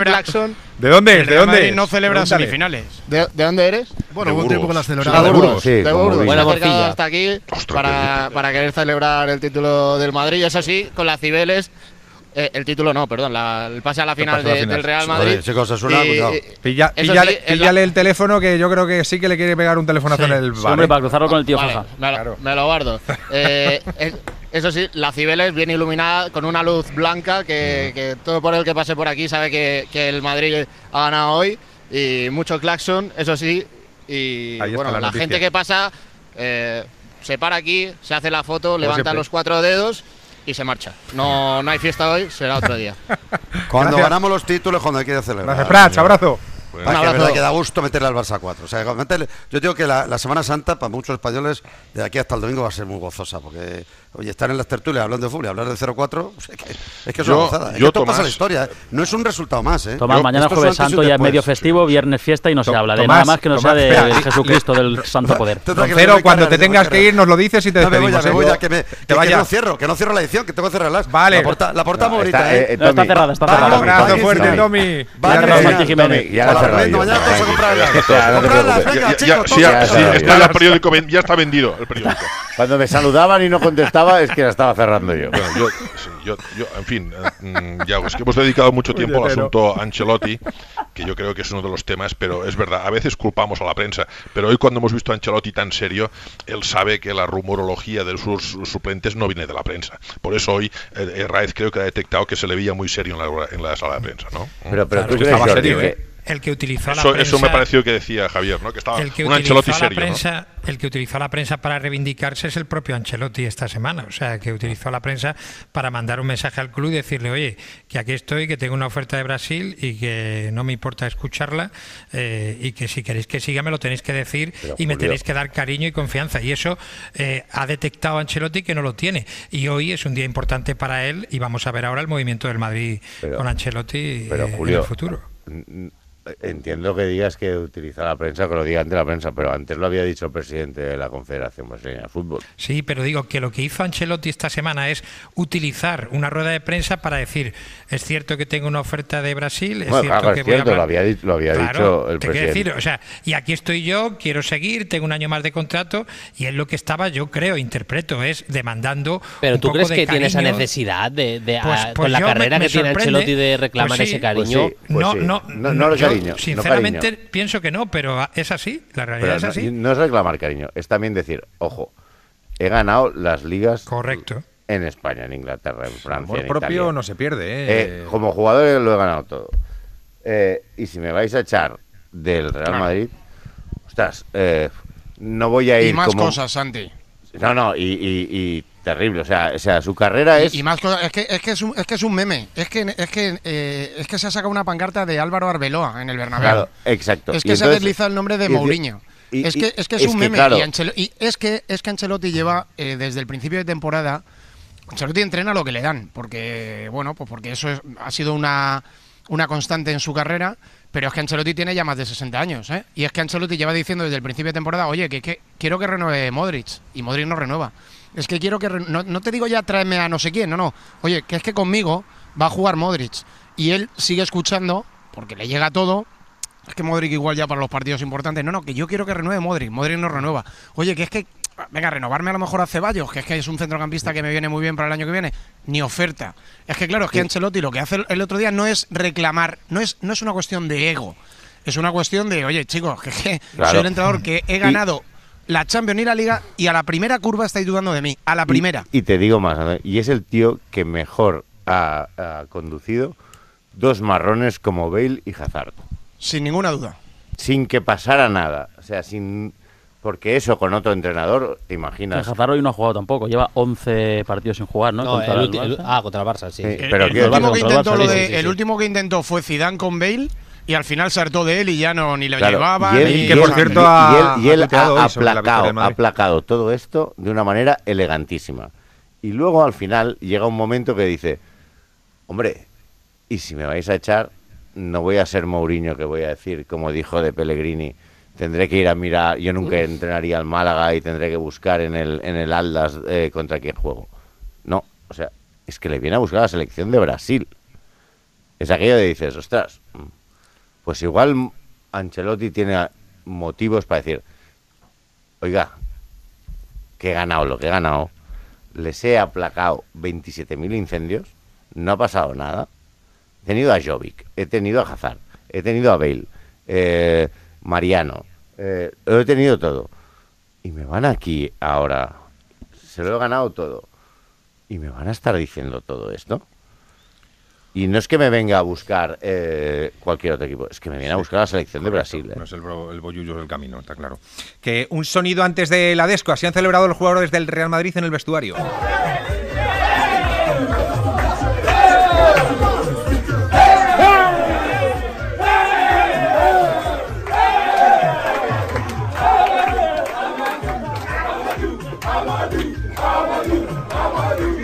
Todos bailando tipo Vinicius, incluso Modric. Lo digo por si no he visto las imágenes, no tienen desperdicio, ¿eh? Mensaje que acaba de publicar en Twitter Luka Modric: al Real Madrid nunca lo puedes dar por muerto. Es lo que acaba de... No se sabía. De tuitear el croata del Real Madrid. Por cierto, ya algo que han brillado con luz propia Benzema, Vinicius Benzema, pero el destrozo que le ha hecho Modric al Barça con el partido roto ha sido ha sido tremendo, ¿eh? Estos tres han sido impresionantes. Dejadme que despida a Romero y a Flaky. No sé si tenéis algo más que apuntar antes de iros a descansar. Yo solo una cosa, de esto que dice, mira, no estoy nunca de acuerdo con Sique, tampoco mucho con Jordi. En esto también yo estoy de acuerdo con Jordi. Joder, para mí Modric ha sido para guardar, ¿eh? No, para mí Modric hoy ha sido el elemento diferencial en la segunda parte. Mete los goles Benzema, Vinicius es un animal, pero lo que ha hecho Modric, todo lo que no sea que mañana Modric tenga una llamada en su teléfono o en el de Pella Mijatovic para renovar, sería una injusticia tremenda, porque ¿qué más da lo que dure? Es que los pelotas de dentro del club, no, es que no sabemos si el año que viene, bueno, es que se lo ha ganado este año ya. Y yo creo que todos estaremos de acuerdo que venga el entrenador que venga, si es que viene alguno, Luka Modric tiene que seguir en el Real Madrid. Y luego un recuerdo, mira, salgo ahora del Camp Nou, me he despedido de Ramón Mesa, de Flaky, y he hecho mucho en falta porque estaba preparado con la unidad móvil Cristóbal para ir a Canaletas, pero creo que al final me manda un mensaje que se ha ido a dormir, ¿eh? Eso es lo que te ha dicho a ti y a su mujer. Bueno, que se ha ido a dormir, bueno, que ha dejado la mochila para entrar en directo y que ha desaparecido, que no está en Canaletas, ¿vale? Una duda desde el información de servicio. Pero ¿por qué no le ofrecen la renovación a Modric? Pues porque hay muchas dudas. Una duda y por qué hay dudas. Pues porque está ese... Primero porque el Real Madrid... Siempre hay una frase, el señor Real Madrid sigue que te gusta a ti, el señor Real Madrid, para que tú lo sepas, tiene gafas. La política a partir de los 30. Y no, aparte de la política a partir de los 30, porque eso es otro, no tiene mucho que ver en esta película, de Florentino Pérez siempre sale una frase que es: la prensa tiene sus tiempos y el Madrid maneja otros. Lo que pasa es que el Real Madrid sabe manejar muy bien los tiempos de la prensa. Entonces consideran ahora mismo en el Real Madrid, el que manda, que hasta final de temporada, hasta ver qué pasa con todo, no hay que precipitarse en ningún tema ni en ninguna renovación. Tampoco en la de una leyenda como Luka Modric. ¿Que la gente no lo entiende? Yo no lo entiendo. O sea, es que a mí ya, independientemente de lo que pase de aquí a final de temporada, Luka Modric tendría que estar renovado. Pero como en el Real Madrid no saben quién va a ser el entrenador, a quién van a fichar, cómo lo van a ejecutar, pues van a esperar hasta el final, y al final, como consideran que el Real Madrid es el mejor club del mundo, pues el que quiera seguir tiene que esperar. Y eso le pasa a Modric, que es totalmente injusto. Yo creo que a Benzema no le pasa, porque Benzema está hecho ya. Kroos ha decidido que le pase porque él no ha contestado todavía, pero le pasa a Ceballos, le pasa a Marco Asensio, le pasa un montón, porque es el Madrid. Y además es conscientes que un error para mí, ¿eh? Sois conscientes que cualquiera que nos haya escuchado los últimos 15 Bueno, Flaky, Romero, os despedid cuando queráis, ¿vale? Un abrazo, venga. Y un abrazo muy fuerte para el tío Faja y para Cristóbal, que no se me olvide el tío Faja, que se me había olvidado. Un abrazo. Hombre, yo te iba a decir, Santi, justamente, que Modric que parece no solo... que no ha ganado el Madrid. No, exacto, pero es un Julio, apunte final. Sí. Que Modric no solo te presta magníficos servicios futbolísticos, sino creo que por su talante, por su personalidad y por su señorío también podría ser de gran ayuda para futbolistas como Vinicius. Ahí lo dejo. Ya sé que antes lo habéis tocado, Yago, perdona, pero es de aquellos futbolistas que te corrige, que te... Sí, la segunda parte de Modric ha sido un espectáculo. Sí, el partido de Benzema y de Vinicius son dos jugadores que, si están bien, son hiper desequilibrantes, pero a mí el que más me ha impresionado ya ha sido Camavinga. Camavinga ha jugado todo el partido incómodo, porque no es su posición la de lateral izquierdo, y en muchas acciones no llevaba a cabo los conceptos que tiene que llevar a cabo un lateral izquierdo. Igualmente le ha dado igual porque se ha marcado un partido llega a todos lados. Impresionante. Y eso que ha empezado Bruno equivocándose un par de veces nada más empezar el partido, como desubicado, ¿eh? Pues precisamente por eso le doy más valor, Iago, porque ha tirado de carácter, del físico que tiene, que es impresionante. A mí, de verdad, que en el partido no es el que más me ha gustado, no es el MVP del partido, pero sí que es el que más me ha impresionado de los 22 Yo no sé encuentro. Si estáis de acuerdo, pero los 1 contra 1, digamos, los emparejamientos que ha habido durante el partido, excepto el de Valde con Carvajal, que se lo daría al jugador del Barça, el resto los ha ganado todos el Madrid. Sí. Bueno, por ejemplo, el de Lewandowski con Militao. También. Eso ha sido goleada, ¿eh? Militao ha pasado por encima de Lewandowski. Yo ya hago una cosa. Mira, a mí lo que más me ha decepcionado es no acabo de encontrar explicación al Barça de la primera parte con el Barça de la segunda. Sinceramente, a mí me cuesta encontrar una explicación futbolística de por qué, como decían los compañeros, y yo lo comparto, el Barça creo que a los puntos ha sido superior en la primera parte, y por qué, después de haber encajado un gol, cuando el Barça hubiera podido marcar 45 segundos antes, y con el descanso entre medio, no ha sido el Barça capaz de salir a jugar la segunda parte con el mismo tono, la misma ambición, la misma convicción, la misma intensidad, la misma presión y con tantos errores individuales. Para mí esta es la pregunta. Pues la explicación, ha hablado Xavi en Teledeporte y justo hablaba de el inicio del segundo tiempo. Yo creo que el 0-2 nos ha matado. 0-2 nos ha matado, ¿no? De salir del vestuario con ese 0-2 se nos ha complicado, ¿no? En fin, una pena porque creo que hemos hecho una primera parte muy buena y mala la segunda parte. Hay que ser autocríticos y seguir. Han hablado con 10 minutos de diferencia Sergi, Roberto y Xavi, y Sergi y Roberto ha dicho el gol del final del primer tiempo nos ha destrozado, y Xavi ha empezado diciendo el segundo gol en el inicio del segundo tiempo nos ha matado. Yo creo que les ha hecho más daño el primer gol, porque ha sido la clave.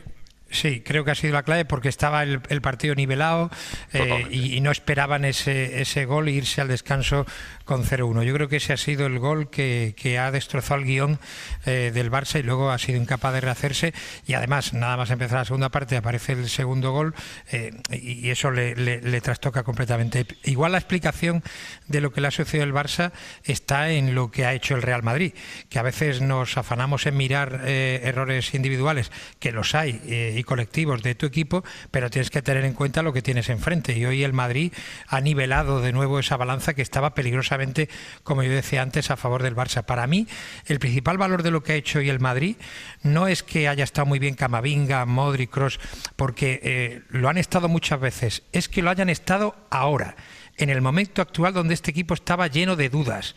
Se presentaba hoy con esas dudas en torno al entrenador, con dudas en torno a la continuidad de muchos jugadores. Y precisamente hoy, en ese momento, el Madrid es capaz de hacer esta exhibición en el Camp Nou. A mí me parece eso que tiene muchísimo valor en relación con otros partidos del Madrid donde se han visto grandes versiones de todos estos jugadores. Bueno, otro de los temas del día, Vinicius. Hablan sobre él Araujo y Courtois. Me calenté un poquito porque estaba todo el tiempo hablando con la gente. Creo que, siempre lo digo, que es un gran jugador, pero tiene que concentrarse a jugar. Si se dedica a jugar a fútbol será aún mejor.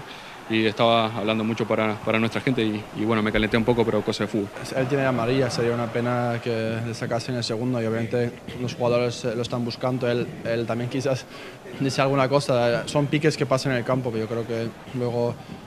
claro, todo el mundo empieza a picarle y buscar esa roja y bueno, yo creo que luego se ha calmado y está bien, y obviamente necesitamos al mejor Vini como hoy. Creo que todos estamos de acuerdo, ¿no? Vinicius es un excelente jugador, cuando está concentrado en lo suyo es mucho mejor, pero cuando se diluye con esas peleas, el estar pendiente de la grada, los piques, deja de concentrarse en lo que realmente tiene que hacer, que es jugar al fútbol, ¿no? Yo creo que tampoco ha pasado tanto, ¿eh? No, a mí me parece que tampoco, o sea, porque es Vinicius, porque es Araujo, porque es un Barça-Madrid. Sí, pero también la ha tenido con Gavi, luego ha metido el gol y se ha limpiado. Es que yo creo que de verdad no ha pasado. No pasa nada, no, pero que igual son gestos que sobran. No, sí pasa una cosa, y es que Vinicius es incapaz de disfrutar la victoria. No es capaz de ganar sin confrontación y la verdad es que es una pena, ¿no? Porque hoy era un día para que él gozara y disfrutara y se ha enzarzado ahí en una bronca sin sentido con Araujo, ¿no? Yo creo que es una pena esto de que no disfruta la victoria. O sea, hoy había que hablar y yo hablaría del gesto técnico que ha hecho en el último gol del Madrid, extraordinario, que es una cosa al alcance de muy pocos, del primer gol, etcétera, pero él no disfruta de la victoria si no es con confrontación y con bronca, y esa es la pena de Vinicius, sinceramente. Hay jugadores que viven así, también te digo, y lo sabes, es decir, incluso la diferencia es, o sea, yo creo que podría haber sido en la historia más desafiante ante los rivales por lo que hacía Ronaldinho, pero lo hacía con una sonrisa y nadie se cabreaba con Ronaldinho, ¿sabes? En cambio con Neymar sí, porque era de otra manera. Pero a Ronaldinho yo le he visto hacer cosas a rivales que y el rival casi las aplaudía. Y nunca se iba al... Yo creo que esta manera me recuerda en este sentido un poco a todo también. Que a Vinicius ya no lo cambia, Santi. Vinicius va a ser así siempre, y para mí la clave la da Ramón Besa en el primer tramo del Larguero, cuando dice que hoy no le ha picado nadie, y Vinicius ha jugado el mismo partido que si hubiera tenido a Pablo Maffeo, con todo el respeto y el cariño, le mando un abrazo a Pablo Maffeo, que si hubiera tenido a un jugador que le vaya a picar de enfrente. Es así, es que no le cambias ya a Vinicius, es así. Pero esto no vale, vale. Ya no, bueno, para mí. Para que nos hagamos a la idea, lo digo, pero para mí la idea es evolucionar y cambiar. Perdona, este no es un tema que nos estemos inventando, lo han contado nuestros compañeros. El propio Ancelotti tenía el encargo de tratar de convencer a Vinicius de que... Lo han intentado, Jordi. Pues habrá fracasado.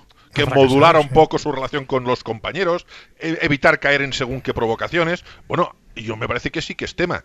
Y es verdad que la tarea de Ancelotti para revertir esta actitud que a veces parece tener Vinicius para con sus adversarios o compañeros, pues le está costando mucho a Madrid revertirla, y creo que es un problema, creo que sí que hay tema. En fin, dentro de la dimensión que tenga, El jugador que también se sienten cómodos así, Sí, pero hoy al peso pesa más lo que ha hecho Vinicius técnicamente en el último gol y su actuación que lo otro. O sea, si lo ponemos al peso, no podemos desnivelar a favor. También te diría, Julio, que tampoco me ha parecido muy exagerado. No. Bueno, se lo puede ahorrar. Se lo puede ahorrar, evidentemente, se lo puede ahorrar. O sea, pero tampoco era, qué sé qué decir, de Stoichkov o una cosa así. O sea, tampoco. No me ha parecido, no hace una entrada fea tampoco. No, pero fíjate que hasta Courtois dice que le provocan, y él también tiene algunas cosas. Sí, que él también habla, que él también habla, dice, y él también habla. El propio compañero, Hombre, los propios compañeros saben cómo es Vinicius, evidentemente. Sí, pero que también lo sufren ellos, Hombre, es que hoy han ido 7 para sacarlo del campo, Pues han eso. 7 jugadores. Entonces, Julio, cuando hay esta tarea colectiva es que hay un tema. Sin duda, claro que hay temas, sí, y hay un fracaso sin duda del equipo y del entrenador incapaces de corregir esa actitud, que es imposible de corregir. Ya digo, yo creo que Vinicius no va a cambiar en la vida. O sea, él va a ganar así y va a perder así, y él es así y es muy difícil cambiarle. Ya está. O sea, no creo que haya más historia, que tenemos que convivir con ello, o sea, y el Madrid tiene que convivir con ello. Voy a cambiar de tercio radicalmente, es que además me voy a ir directamente del partido de hoy. ¿Veis a Luis Enrique yendo al Chelsea? Mira, Yago, yo acabo de leer, los compañeros de Inglaterra dicen que está hablando el Chelsea incluso con Conte. Arrea, está hablando con media Europa. Es que acabo de poner yo en Twitter que parece Julio Iglesias en una discoteca a las 4 de la madrugada. O sea, de verdad, es que hoy ha salido que han hablado con Lampard, que recordamos que el ejemplo es más viejuno. Sí, bueno, es que tengo 40 tacos. ¿Qué pasa con tener 40 tacos? Bueno, pues no, tiene 40, o sea, sería en una boite, Julio Iglesias en una boite. No, pues yo me da la sensación que es muy americano esto de hacer ruedas de entrevistas con los candidatos, y me da la sensación que el Chelsea está haciendo eso. Dicho lo cual, lo hablábamos con Chique esta tarde, Luis Enrique no viaja a Londres, como se ha publicado hoy que ha viajado, para comer fish and chips. Si viaja es porque ve opciones de verdad de ser entrenador del Chelsea. Además no ha viajado solo. Por eso. Y que la entrevista de nuestros compañeros en Ser Gijón fue en este sentido muy ilustrativa. Él llegó a decir que no lee nada salvo prensa inglesa, que aprovecha incluso para descubrir el idioma, y que su objetivo estaba ingresar en uno de los 5 o 6 equipos que están en la élite de la Premier. Yo creo que Luis Enrique querría ir al Chelsea. Pero ahora no. Pero dentro de 2 semanas. Exacto. El tema está... No sé si tanto ahora o a final de temporada, como lo que creo que querrá es asegurarse de un proyecto deportivo importante, que se lo garanticen, y si se lo garantizan, Chelsea, creo que le da igual cuando ir. Chelsea, Bruno, es un proyecto brutal. Bueno, ya, pero...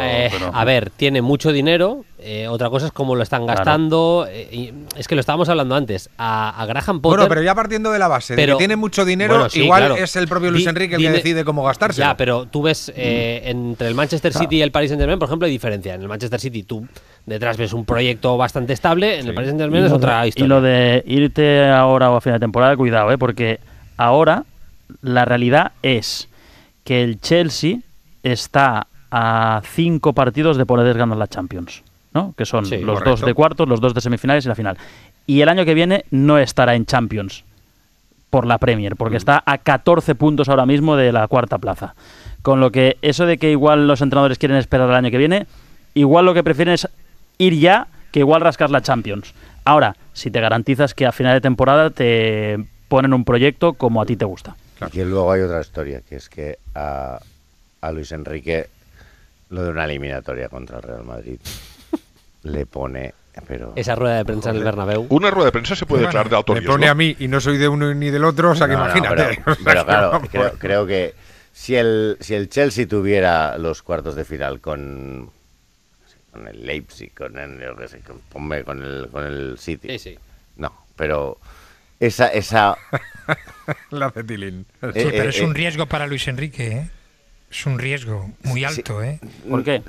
Hombre, sí, pero en un equipo con las posibilidades de que te quedes eliminado. No tienes nada que perder. Claro, yo creo que tiene más que ganar que perder, ¿eh? Claro. Bueno, pero evidentemente que hay un riesgo, claro. Te pueden pintar la cara. Que tu primera experiencia en ese equipo sea una derrota pero contra el Madrid en tú Champions. siempre podrás decir que tuviste 5 días para preparar el partido. Bueno, claro, sí. Bueno, y llegar en patinete. De hecho, está calculando llegar el día antes, ¿sabes? montar el andamio llegar en patinete. Pablo Montaño, Inglaterra. Hacer un Twitch antes. Vamos. Pablo Montaño, Inglaterra, buenas noches. Buenas, ¿qué tal? Buenas noches, compañeros. ¿Qué se dice por allí del futuro entrenador del Chelsea? Porque se habla de un montón de ellos. Pues de lo que se habla es de un casting abierto y que cada vez tiene más nombres, porque si esta mañana lo que hablábamos era sobre todo de Luis Enrique y de Julian Nagelsmann como los dos grandes candidatos a hacerse con el banquillo del Chelsea a largo plazo, también estaban en ese casting Oliver Glasner, Rubén Amorín y bueno, descartado ya Roberto De Zerbi. Ahora lo último que se habla en Inglaterra es de la posibilidad de Antonio Conte, de que el italiano se sume al casting de pretendientes. Lo comentaba el compañero Miguel Delaney, si no recuerdo mal, en el Independent, que ha habido unas conversaciones iniciales con el italiano, que ya estuvo en el Chelsea, y que podría unirse también a esas conversaciones que ha tenido el propio Luis Enrique hoy en ese viaje a Londres para avanzar en la negociación y ver qué ocurre de cara a la próxima temporada. Gracias, Pablo. Un abrazo, hasta mañana. Un abrazo, chao. Dicho esto, no nos sorprendería a nadie, ¿no? Ya dijo el propio Luis Enrique con Manfredo, me gusta la Premier, veo la Premier, me encajaría, ¿no? En el proyecto de Luis Enrique un equipo como el Chelsea. Sí, pero a mí no me encaja que Luis Enrique se preste a un casting en el Chelsea, ¿eh? O sea, con 5 o 6 nombres más, ir allí a dar una rueda de entrevistas ahí con el dueño a ver si le eligen. Pero Julio, si él es un gran defensor de los castings, tanto en el Barça como en la selección, le encaja perfectamente ese perfil. El ego de Luis eso es otra permite cosa. Un casting, no lo sé. Eso lo único que demuestra es que Iván de la Peña es un tío maravilloso y que es el único que sabe llevar a Luis Enrique para convencer, venga Luis, por favor, ves y habla con ellos y tal. O sea, Iván de la Peña es la persona que podría calmar a un T-Rex. Vale. Tema Messi. Lo estábamos comentando antes, lo ha dicho Alfredo Relaño, como siempre muy acertado. La corriente que se está generando ahora en el minuto 10 con el partido en juego, con todo lo que se estaba jugando, esos cánticos de Messi, está haciendo un flaco favor el propio club al equipo, generando esas expectativas. Yo no sé cuánto hay que de real en todo esto y qué posibilidades hay, porque ya una vez que dices hay que cuadrar cuentas, dices, joder, lo llevamos jodido, ya partiendo de esa base. Pero es cierto que es el Barça y es miembros de la directiva los que están poniendo el nombre de nuevo Messi ahí. No somos nosotros. Hay una realidad que es que después de marcharse, la grada de animación intentó corear su nombre en varios partidos y parte del público respondió con pitos. Eso es lo que se había escuchado en el Camp Nou. Llegó la Kings League, el Kun Agüero levantó a la afición, se coreó el nombre de Messi y hoy es el primer partido donde el Barça de fútbol masculino juega y se corea el nombre de Messi sin que haya silbidos. Esa es la realidad. Yo desconozco qué va a pasar. Al final, acordaos que Messi se marcha del Barça un 8 de agosto cuando llegó el día 6 para firmar su renovación, con lo que aventurar lo que pueda pasar en el mundo del fútbol es difícil. Si utilizan la razón lo ves imposible, porque debería venir a jugar casi gratis. y debería cicatrizar algunas heridas que siguen abiertas, pero la realidad es que yo entiendo que hay movimientos desde el entorno de Messi que no se harían sin su consentimiento, que puede ser una estrategia para conseguir mejores condiciones en otro club, pero creo que el Kun Agüero, por ejemplo, no diría lo que dijo si no es porque Messi se lo permite, y por otro lado Laporta públicamente y en privado nunca se ha escondido, y el otro día cuando sale a hablar el vicepresidente Rafa Yuste, al final lo que diga él es casi como si fuera, ¿cómo se llama ese de los muñecos? El José Luis Moreno, pues José Luis Moreno con Macario, pues vendría a ser lo mismo. O sea, que lo que dice Juste es lo que quiere decir Laporta. ¿Cómo se llamaba ese de los muñecos? Sí, me ha dejado loco cuando me estaba mirando. Yo a mí podría me ser también Mari Carmen y sus muñecos. Es verdad. Doña Rogelia. Ahí. A mí me llama mucho la atención que solo esté llamando, solo esté sonando para el Barça, porque en París ya empieza todo el mundo a dar por hecho que no va a seguir allí, y luego no hay más equipos de la élite para los que esté sonando Messi. Ha sonado para Al Hilal, tiene la vía abierta de ir a Miami, pero no hay más equipos de la élite que el Barça. Y al mismo tiempo que dentro de su entorno estén dándole mecha a ese fuego, a mí me llama la atención. Ya sé que es prácticamente imposible que el Barça fiche a Messi, pero no entiendo entonces la estrategia que están llevando. Me cuesta mucho entenderla. ¿Quién está llevando? Sí, pero el Kun Agüero diciendo lo que dijo, el Barça en según qué también momento hay un aspecto que yo tengo entendido que a Messi le sorprendió, y es que cuando se marchó no hubo la sensación de una gran manifestación en Barcelona para que se quedara y la gente escandalizada porque se marchara Messi. A ver si me explico bien, sensación, la batalla mediática entre Messi y Laporta la ganó Laporta. Yo creo que eso a Messi, no sé, la sensación, Messi, cuando sale el hermano y dice lo que dijo, que es verdad que es la opinión del hermano, de que los catalanes son desagradecidos y tal, es su opinión y no es compartida por Messi. Pero hay algo de esa opinión que creo que sí comparte la familia, en el sentido de que se marchó Messi y la vida siguió y no pasó nada.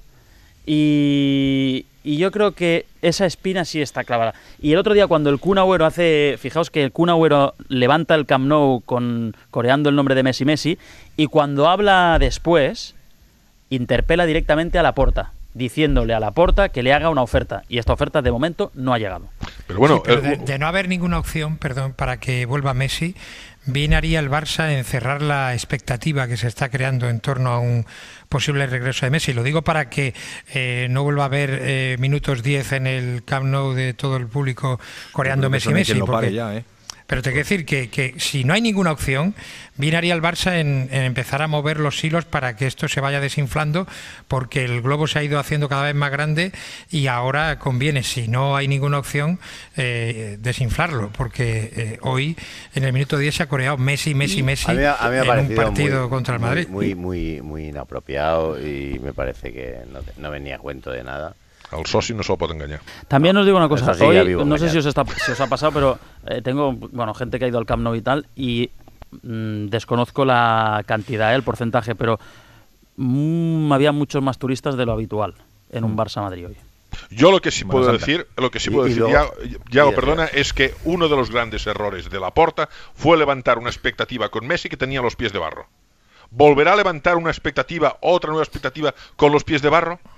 Por cierto, ¿y con qué corte nos quedamos? ¿Con el de Rafa Yuste o con el del señor Mateo Alemán?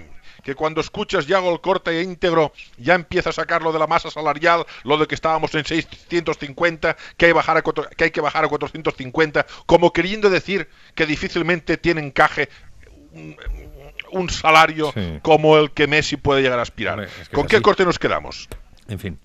Veremos a ver qué es lo que pasa con el futuro de Messi y si realmente está algo cerca del regreso al Barcelona. Además, en todo caso doblamos la apuesta del Al Hilal de los 400 millones por temporada. Íñigo Martínez, buenas noches, Bilbao. Muy buenas, Yago. Buenas por decir algo, porque hoy nos hemos despertado con esa noticia de que Nico Williams ha tenido que cerrar todas las redes sociales después de fallar alguna ocasión anoche en el partido de Copa contra Osasuna, y con todos los insultos y todas las faltas de respeto, pues ha dicho, mira, no tengo por qué aguantar esto y tengo que chapar las redes sociales, lamentablemente. Sí, esto no sé si se nos está yendo de las manos o qué, pero ha sido lamentable. Hace tiempo. Es verdad que falla 2 goles cantados. A ver, a Nico en el sueldo le van las críticas que pueda recibir, los memes que ha habido muchísimos, alguno gracioso, no te voy a decir que no, pero claro, otra cosa es el insulto, Yago. Correcto. Y él tiene 20 años, no sé, quizás con unos años más hubiera aguantado, no le hubiera dado más importancia y hubiera tirado para adelante, pero el chaval ha recibido muchísimos insultos, pero muchísimas faltas de respeto. Es verdad que no ha habido ningún tipo de amenazas, como la música se ha publicado, y nada por el estilo, pero ayer a la noche, después del bajón que tenía por la eliminación, por los 2 goles fallados, se puso a leer pues en las redes sociales todo lo que le decían y ha desactivado todos los perfiles que tenía en Twitter, en Instagram y demás. Y la verdad es que, bueno, pues el Atlético ha emitido un comunicado apoyando la decisión que ha tomado el jugador y diciendo que no vale todo. Y es verdad, no vale todo. Es tremendo lo que está pasando con las redes sociales y lo que le ha pasado a este chaval. Yo no sé cómo lo veis vosotros, pero bueno, yo veo 2 problemas fundamentales. El primero es la educación que tenemos en esta sociedad, que nos creemos con el derecho de poder decirle a cualquiera lo que nos dé la gana sin tener ningún tipo de consecuencia. Y luego que, por desgracia, tal y como está ahora mismo montado el tema de las redes sociales, tú puedes decir lo que te salga de las pelotas sin que tenga ningún tipo de consecuencia, porque como te escudas detrás de un email y te puedes hacer 350.000 emails, esto se solucionaba cogiendo un DNI, diciendo, ¿te quieres abrir una cuenta? No te preocupes, me tienes que dar tu DNI, tú tienes una cuenta. Pero entonces habría muchos menos usuarios. Correcto, en eso estamos de acuerdo. Pero ya verás cómo se acababan las faltas de respeto en las redes sociales, el me cago en tu puta madre, hijo de puta, te voy a matar y tal. Denuncia de por medio con un email, o sea, con un DNI relacionado con esa cuenta y bloqueado de por vida en esa red social. Se acaban las gilipolleces. Evidentemente, a las redes sociales no le interesa porque pasaría a tener una millonésima parte de los usuarios que tiene, porque hay gente con 30 y 40 cuentas, que es una barbaridad. Pero vamos, que fundamentalmente, yo insisto, no sé cómo lo veis, creo que es un problema de educación en nuestra sociedad. Desde que Ramón Besa se puso a discutir con un tío que se llamaba Sergio Rodríguez y después descubrimos que era un perfil gestionado por i3 Ventures y pagado por el Barça, ya no le haría demasiado caso a ninguna persona que no esté demasiado identificada en redes sociales. Yo, con todo el respeto, creo que Nico Williams se equivoca porque le está dando importancia a quien no la tiene. O sea, Williams no puede cerrar sus perfiles porque haya un grupo de personas que le insulten o que le critiquen a través de las redes sociales, porque al final todos esos van a decir, mira, hemos conseguido que cierre las redes sociales. Fíjate la fuerza que tenemos. Y no tienen esa fuerza. No la tienen. No son tan importantes. Y hoy Williams se equivoca porque le está dando importancia a quien no la tiene. Pero sinceramente, no le puedes exigir el agobio. O sea, yo lo he vivido. Por supuesto, toda la crítica. Yo lo he vivido muy de cerca. Es decir, el acoso sistemático, el acoso programado, el acoso con bots, el acoso sistematizado, que se dan consignas vía Telegram a un grupo de gente y que te lleguen, es intentar silenciar tu discurso. El discurso de Nico Williams no está en la Perdona, no hace falta hablar de Nico Williams. Eso ha pasado con Jordi Martí y conmigo, por poner 2 ejemplos cercanos. Tal cual. De hecho, ha pasado, no, está pasando. Y con mucha gente que yo tengo muy cerca. Es decir, o con Gema. Claro, que es un acoso sistematizado y se está buscando la manera de pararlo. Y la única manera es denunciarlo, porque lo único que quieren es echarte del debate público, de que te quiten tu derecho a hablar. Pues entonces denuncias, pero no, espera un segundo. ¿Denuncias a quién? Claro. ¿A quién denuncias? Porque uno que se llama Mr. Pepino, y tú denuncias a Mr. Pepino, y detrás de Mr. Pepino hay una cuenta que es mrpepivo@gmail.com. Pero cuando Mr. Pepino te pone el mismo tuit de respuesta de insultándote con los mismos argumentos que te pone Mr. Pepote, Mr. y todos son los mismos, aquí tendría que salir una especie de solidaridad general con el hashtag basta de asedio a periodistas o basta de asedio a no sé quién y se denuncian generalmente las cuentas. Un tema complicado y complejo, al hashtag este. Claro.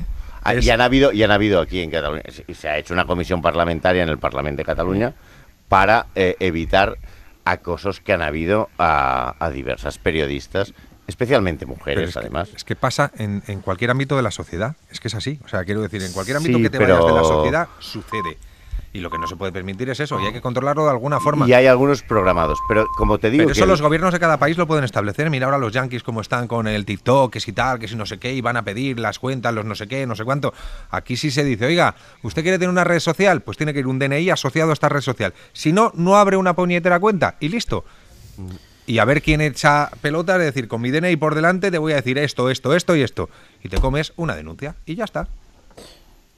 Sí, pero la realidad es que hoy Williams ha dejado de comunicarse con un montón de aficionados del Athletic Bilbao, que son personas civilizadas y que no insultan por culpa de un grupo de personas que insultan a través de las redes sociales. Hoy han ganado los que no deben ganar. Pero estamos hablando de esto porque lo ha dejado de hacer y igual esto es un gesto que nos tiene que hacer reflexionar. Yo no quiero hablar demasiado tampoco de este tema porque ya hablaremos cuando toque, pero mira, hay por ejemplo un perfil Kaiser Soce79 que se creó justo en marzo de 2023, que hasta el otro día tenía 63 tweets hechos, 63, y los 63 eran emojis de ratas a mensajes que yo ponía. 63 de 63. Y como estos, te digo unos cuantos. Y con 63 seguidores igual tenía 500 retweets. Pues que sí, blanco y en botella. Pues no le des importancia, sí que porque no la tiene. No, sí que hay que darle importancia. O sea, sí que hay que darle importancia. A mí me parece que esto tiene mucha importancia. Porque un tío que tiene 2 seguidores no puede poner un tweet insultando a alguien y que tenga 1500 retweets. No, que evidentemente esto es blanco y en botella. Porque esto son campañas organizadas. Tal cual. En fin, que por desgracia poco podemos hacer para solucionarlo. A ver si sí que se puede hacer. Se puede hacer. Hablar aquí. Lo podemos anunciar. Y hablar aquí y explicar que hay campañas organizadas y que sepan que un día los vamos a pillar. Y además, si les pillamos en la calle, será peor. Lo tengo que dejar aquí, que nos vamos a la desco. Santi, Pulido, Jordi, Sique, Bruno, y creo que también estaba por ahí Íñigo todavía. Abrazo a todos, a descansar. Hasta mañana, muchas gracias. Hasta mañana, pues. Diario Negreira. El caso desvelado por la cadena SER. Ya sabéis que desde hace unos días os vamos contando quiénes son los personajes que están dentro de este caso Negreira, como decíamos, destapado por la cadena SER el pasado 15 de febrero. Hoy en el ¿Quién es quién? Hablamos de Joan Gaspar.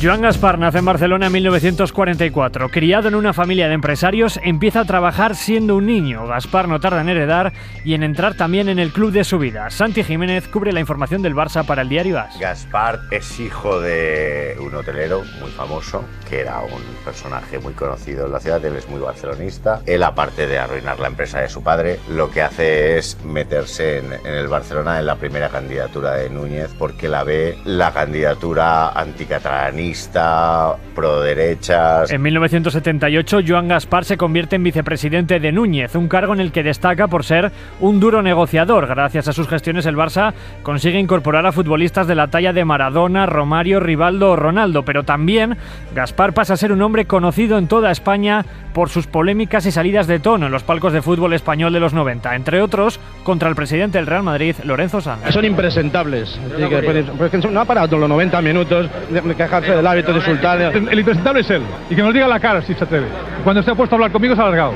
¿Qué pensaba? ¿Que él iba a arrear o qué? Era un personaje y él alimentaba la leyenda del personaje. Lo de irse a bañar al Támesis se mojó hasta las canillas. Cuando jugaba el Barça en el campo del Madrid se encerraba en los lavabos, que dijo la persona más educada del palco del Real Madrid es la señora de los lavabos. Se iba a Montserrat y volvía y para no escuchar el partido y estas cosas. Después de 22 años, Núñez deja la presidencia y Gaspar gana las elecciones del año 2000. Su primer revés como presidente llega pronto. Que si yo soy presidente del Real Madrid el domingo, en este Real Madrid jugarán los mejores jugadores del mundo y que Figo es uno de ellos y que yo quiero que Figo juegue la próxima temporada en el Real Madrid. Una decisión difícil, importante. Luis Figo deja Barcelona porque quiere dejar Barcelona, que no busque ningún tipo de excusas y que diga que el dinero lo puede todo en la vida. En sus 3 años como máximo mandatario no consigue ningún título, una situación límite que le lleva a presentar la dimisión en 2003. Se queda a 2 puntos del descenso, pañolada espectacular y esto es un clamor,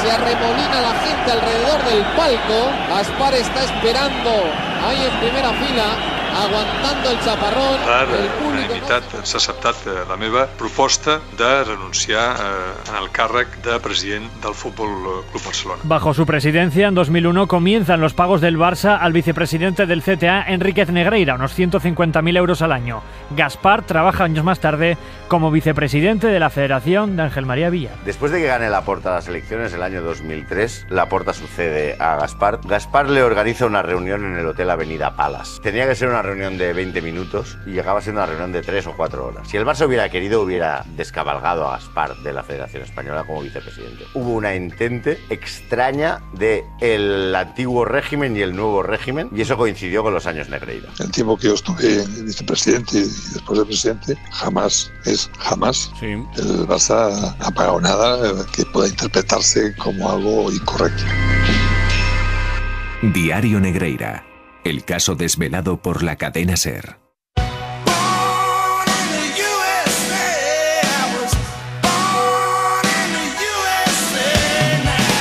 Javi Blanco, ¿qué tal? Muy buenas. Hola, Yago, ¿cómo estás? Está Ponsetti por ahí, ¿no? También. Hombre, debería. Hola, Ponsetti. ¿Qué pasa? ¿Cómo estáis? Feliz madrugada, chicos. Tenemos la edición de hoy de Yankilandia. ¿Cómo vais de pasta para pujar por las Air Jordan? Yo os corto, la verdad. Corto de pasta y más para eso. Ponsetti, ¿cuánto pueden costar unas zapatillas? Bueno, en este caso las de Last Dance, de Jordan. Imagínate, tío, yo creo que no debe tener precios. O sea, eso tiene que ser un fortunón lo que tenemos por delante, porque es un clásico. O sea, no es la zapatilla, es la zapatilla. Yo creo que en nuestra época, en la tuya también, tener unas Jordan era lo máximo, lo que todos pensábamos, lo que todos soñábamos con ello, ¿no? Yo es que nunca he sido muy mitómano ni con Jordan ni con rollo zapatillas, pero sí tengo gente que colecciona incluso zapatillas y es un drama, o sea, y esto no es broma, porque las zapatillas de este tipo, según van pasando los años, se estropean solas. Aunque no las utilices, se van pudriendo, se van fastidiando. No, que no es coña lo que digo. Te creo. Que tienen se estropean con el paso del tiempo. No, porque están programadas así, tienen su muerte programada, pero claro, las Jordan, estamos hablando de millones, que la gente nos está escuchando ahora, si no recuerdo mal, que te hablo de memoria, podrían estar saliendo 3-4 millones de dólares al mercado. Porque estas son del 98. Claro, se van a subastar las zapatillas años, ¿no? de la última final que jugó Michael Jordan con los Chicago Bulls en el año 98 contra Utah Jazz. Aunque hay que decir que ni siquiera son las del último partido, donde gana el título. Son las del partido 2. Las del segundo partido de esas finales. Claro, a ver, porque imagínate cuánto deben costar las de el último partido en el que hace esta mítica canasta. Guardaditas Jordan por yo creo que esas las debe tener el propio Michael Jordan, sí. Pero bueno, que las van a subastar. Sí, pero voy a poner un problema encima de la mesa. ¿Y quién certifica que son? Porque Jordan dice, estas son las que utilicé en el último partido. Te lo tienes que creer porque Jordan dice, estas son las últimas. Hombre, pero igual eran de un entrenamiento. Yo creo que la casa de subastas Sotheby's, que es donde se van a subastar, y el propio Jordan, yo creo que en eso no… Son muy estrictos son esas historias. Te pueden estar engañando. Entiendo que debe haber truco como en todo. Pero en principio pasan un control riguroso. Hombre, sobre todo, macho, si vas a pagar, que yo no sé quién será la persona que pague 4 kilos por ello, pero tío. Claro, es que yo ni me las pongo por 4 kilos, vamos, me da repelús. Pero eso viene con certificados, vamos, debe venir hasta con fotos donde demuestran que es a la con un vídeo del propio Michael Jordan, ¿no? Dando fe de que son… hay que decir que ya está abierta la puja, que se puede pujar a través de internet, que empezó el 3 de abril y se cierra el 11. ¿Y esa puja es pública? Quiero decir, ¿yo me meto en algún lado y veo por dónde va la puja o no? Tú te ves… Yo me he metido en la web, lo he visto. Entonces, se estima, hay como un precio de salida que es 1,8 millones de dólares. Pero se estima que la venta… ¿Son pujas ciegas o pujas a la vista? Y me explico. Tú cuando vas a pujar puedes saber lo que ha pujado el que más y dices, voy a pujar $1.000 más. No se puede saber en qué precio están ahora mismo. No es como en las películas, no hay un hombre con un martillo. Sí, es ciega. Y lo que pone es precio de salida 1,8, precio estimado de venta, que eso sí te lo pone, entre 2 y 4 millones de dólares. Por eso pero esa cifra de que puede alcanzar los 4 millones. O sea, que tú a lo mejor estás ofreciendo 2.800.000 y hay uno que está ya. ofreciendo 4 millones y te quedas sin ellas. Ya, pero quédate con la cifra de salida. No, que salen en 1,8, tío. Joder, ¿cómo va a poner Es que es una locura. Y la casualidad que salen en 1,8 porque las zapatillas que han alcanzado un mayor coste en una subasta en el mundo son unas zapatillas que eran también de la marca Nike, que se hicieron para Kanye West, para el rapero, y que llevó en los premios, en los Grammy en 2008. Y esas son las zapatillas que se vendieron por 1,8 millones de dólares. Entonces yo creo que la casa de subasta ha dicho, bueno, vamos a ponerlo en 1,8. Hasta la fecha eran unas Nike Air de Jordan. Sí. De Kanye West, las que más caras habían vendido. Las que más lo habían petado. No unas de Jordan, no unas de Kanye West. Son unas Nike Air, pero que era un modelo único que se hicieron para Kanye West para esos premios Grammy. Parece que tener, Oye, pero que es que a mí me parece un poco ridículo. Pero no dejan de ser una puñetera zapatilla. 1,8 millones de dólares, unas zapatillas que llevó un rapero en una actuación. A mí me parece un poco de coña, porque todavía lo de Jordan tiene una historia, es diferente. Pero gente con mucha pasta, muy locas. Con mucha pasta y como muy sueltitos para gastarla, porque no es una cuestión de pasta también, porque si tienes mucha pasta, yo no sé si de verdad lo que piensas es gastarte en 1,8 o en 4 kilos unas zapatillas usadas. Yo tengo unas Nike del 2005-2006 que hace que no utilizo, yo se las dejo por la mitad. Vale, más o menos. Suerte en la blancas y rojas, preciosa. Escúchame, las que tú tienes yo tengo las mismas por la mitad de lo que tú las dejes. Pero bueno, al final ya sabéis que esto realmente, aparte de que evidentemente lo compra gente que le sobra el dinero, pero que en realidad es una inversión. Que tú lo compras ahora por, pongamos, 2 millones de dólares y que si la retienes en tu casa a lo mejor 15 o 20 años, igual le puedes sacar el doble, el triple. Es que y que no te roben. Bueno, eso sí, claro, ahí ya. Bueno, esa gente pagará buenos seguros. Hablando de Air, se estrenó la película Air, precisamente. Sí, ¿no? Sí. Se ha estrenado hoy. Se estrena hoy. Se ha estrenado hoy. Sí. La puedes ir a ver ya al cine si quieres. Mira, vamos a escuchar el tráiler. Venga. 1984 ha sido un año duro. Las ventas han bajado, el crecimiento también. Te contraté para potenciar la división de baloncesto. Y la gente no sabe qué coño es Nike, qué es Converse. Bueno, lo que narra esta película es toda la historia de Nike, que por entonces, en esa época, en 1984, no tenía un gran departamento dedicado al baloncesto.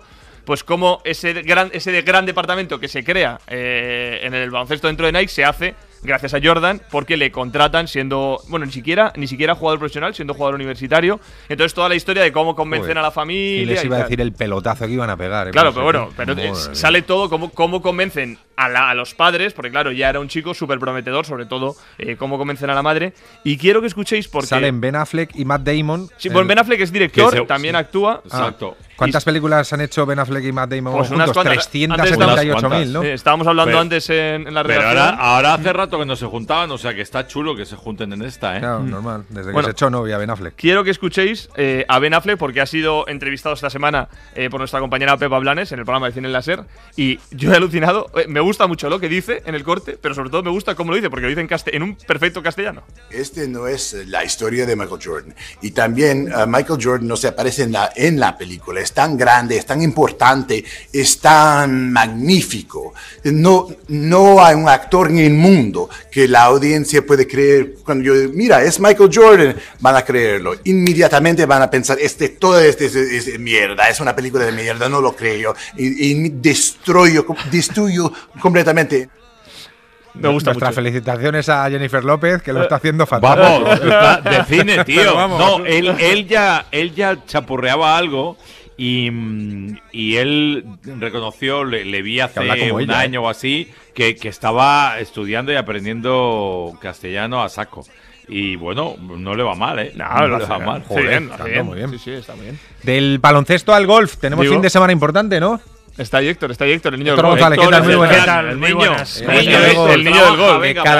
Cada vez que le ve John Ram le dice, va de retro, Satanás. Esperemos que fin de semana no, que mañana empieza el Máster de Augusta con 3 españoles, John Ram, Sergio García y Chema Olazábal. John Ram que busca su primera chaqueta verde en un campo, el Augusta National, que se le da muy bien, a ver si esta es la definitiva y conquista su segundo grande. Y en la previa, Yago, sobre todo 2 temas, uno que preocupa, que es el mal tiempo, que puede hacer que el torneo entreno en vez de 4 días, incluso hasta dure 5 y termine el próximo lunes. Y sobre todo ese morbo, porque es el primer máster de Augusta con el circuito Live Golf en marcha, el circuito saudí, y va a haber 18 golfistas de ese circuito compitiendo en Augusta. Juan Morenilla, compañero del País, ¿qué tal? Muy buenas. Hola, ¿qué tal? Buenas noches. Este va a ser el máster de Augusta que todos queremos que sea de Jon Rahm. ¿Por fin va a ser el suyo o no? Bueno, ha llamado muchas veces a la puerta, ¿no? Ha tirado muchas veces al palo y es el único grande en el que siempre ha pasado el corte. Tiene 4 puestos entre los 10 primeros. Se siente muy a gusto, está muy confiado. Viene de un inicio de año muy bueno, con 3 victorias, aunque las últimas semanas no han sido tan buenas. O sea que, bueno, tiene todos los ingredientes. Lo que pasa es que aquí nunca se sabe. Augusta dicta su propia ley. ¿Ya estás por allí? ¿Que hay preocupación, como decía ahora Héctor, con el tiempo? Pues sí. La verdad es que las previsiones son muy malas. Para mañana ya por la tarde parece que empieza ya la lluvia. Los españoles puede ser que se salven mañana porque juegan en el turno de mañana, pero viernes y sobre todo sábado las previsiones son muy malas, de lluvia y de mucho viento, con lo cual, bueno, vamos a ver cómo se va a ir desarrollando la semana y en el aire está en efecto que pueda acabar el domingo si las condiciones son muy malas. Oye, ¿el Masters es el torneo el que tiene el hoyo en el que pegan la bola por el agua? ¿Es el que va botando la bola? ¿Es en el Masters? Eso se hace en los días es en el máster, pero eso lo hacen los entrenamientos. Lo ha hecho hoy, por ejemplo, lo he visto hacer a Jon Rahm, es en el hoyo 16, pero bueno, lo hacen simplemente por entrenar, ¿no? En las jornadas oficiales no lo hacen, ¿no? ¿No? Yo pensé que sí. ¿Y por qué no lo hacen? ¿Por qué en unos siguientes? Eso lo hacen por diversión. Es un par de que salen los jugadores durante la jornada de entrenamientos y luego la afición que está ahí, pues toda la gente, bueno, pues les anima a que hagan la ranita, que se llama, ¿no? Que que van picando la bola, va saltando la bola por el agua hasta que llega al green, si llega la bola. Pero es un poco una diversión, es como una costumbre. Vamos, para que la gente se divierta un poco. Claro, imagínate que la bola no llega al green, se cae, se hunde, pues claro. Ese es un riesgo. Y si no, y si te sale como a Jon Rahm, que además la enchufó directa, ¿qué? Bueno, pues el mejor golpe de la historia. Efectivamente. Verdad, eso sí. Hay que echarle pelotas en la vida, a todo. Vamos, que ni de coña, no lo vamos a ver. No, aquí no se la juegan. Vale. Oye, ¿Scheffler el favorito? Bueno, es uno de ellos, es el campeón vigente. Solo 3 jugadores solo 3 jugadores hasta ahora en la historia han ganado 2 Masters consecutivos. Él ha recuperado en estas últimas semanas ese juego tan espectacular y tan sólido que le hizo el año pasado, ganar el Masters y ser número 1 del mundo. Ha vuelto a ser número 1 del mundo, pero la igualdad con Rory McIlroy y con Jon Rahm es tremenda. Prácticamente están cada semana jugándose el número 1 mundial. Entonces, yo no hablaría de un claro favorito, sí que estos 3 me parecen que están un poco por encima de los demás, aunque el Master también es un torneo en el que luego puede haber sorpresas, pero Scheffler, McIlroy y Rahm, cada uno tiene su motivación, su historia detrás. Creo que están protagonizando una época y un momento del golf muy, muy atractivo.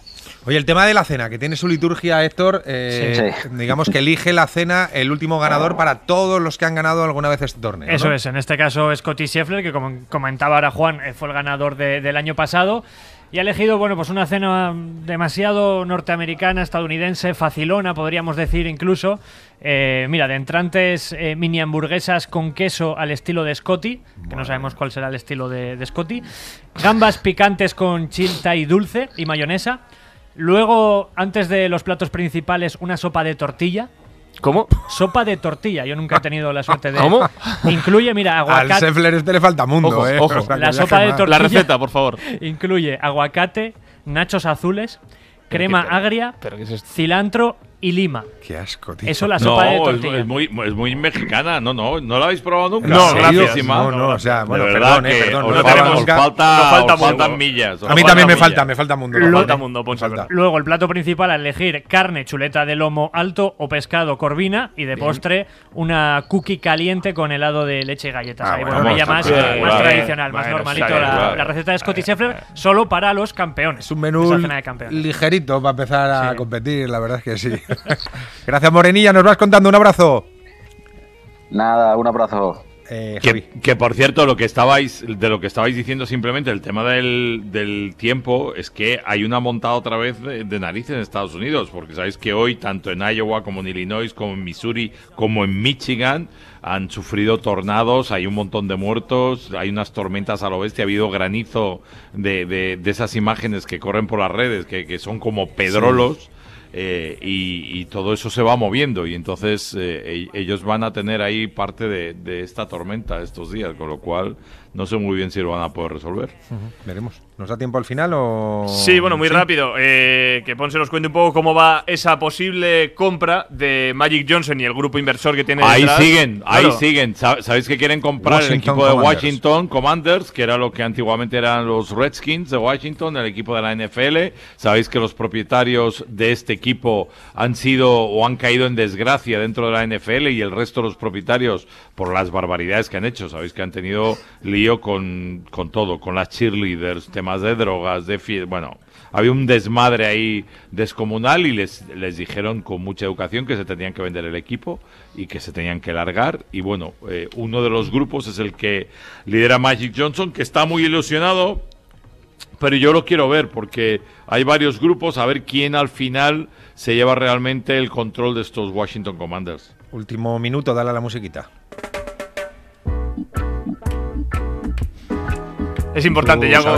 No, está bien esta música, es que es necesaria. Porque esta semana hemos conocido que la marihuana llega a la NBA. No habrá sanción. Bueno, la marihuana llevaba tiempo. No, pero llega de manera definitiva y de forma legal.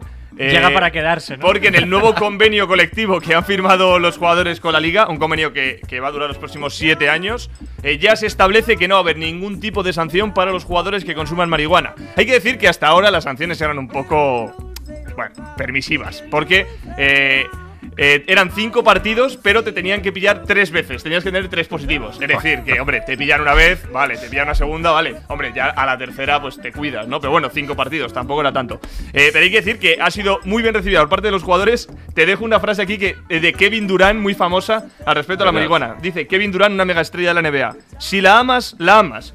Si no lo haces, ni siquiera la probarás. La marihuana solo es marihuana, no hace daño a nadie, ayuda y mejora las cosas. No es un debate. Y luego hay que decir que hay un estudio que dice que más de la mitad de los jugadores de la NBA consumen marihuana.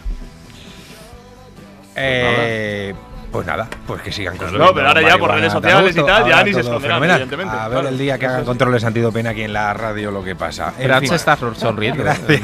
Ahí, alguno va para adelante. Que nos vamos. Gracias, Javi. Gracias, Palacio. Gracias, Héctor. Gracias, Ponsetti. Un abrazo. Chao, chao. Nosotros nos vamos. Estaremos mañana por aquí, como siempre, a las 11:30 en El Larguero. Hasta mañana. Adiós. Para no perderte ningún episodio, síguenos en la aplicación o la web de la SER, Podium Podcast o tu plataforma de audio favorita. Cadena SER.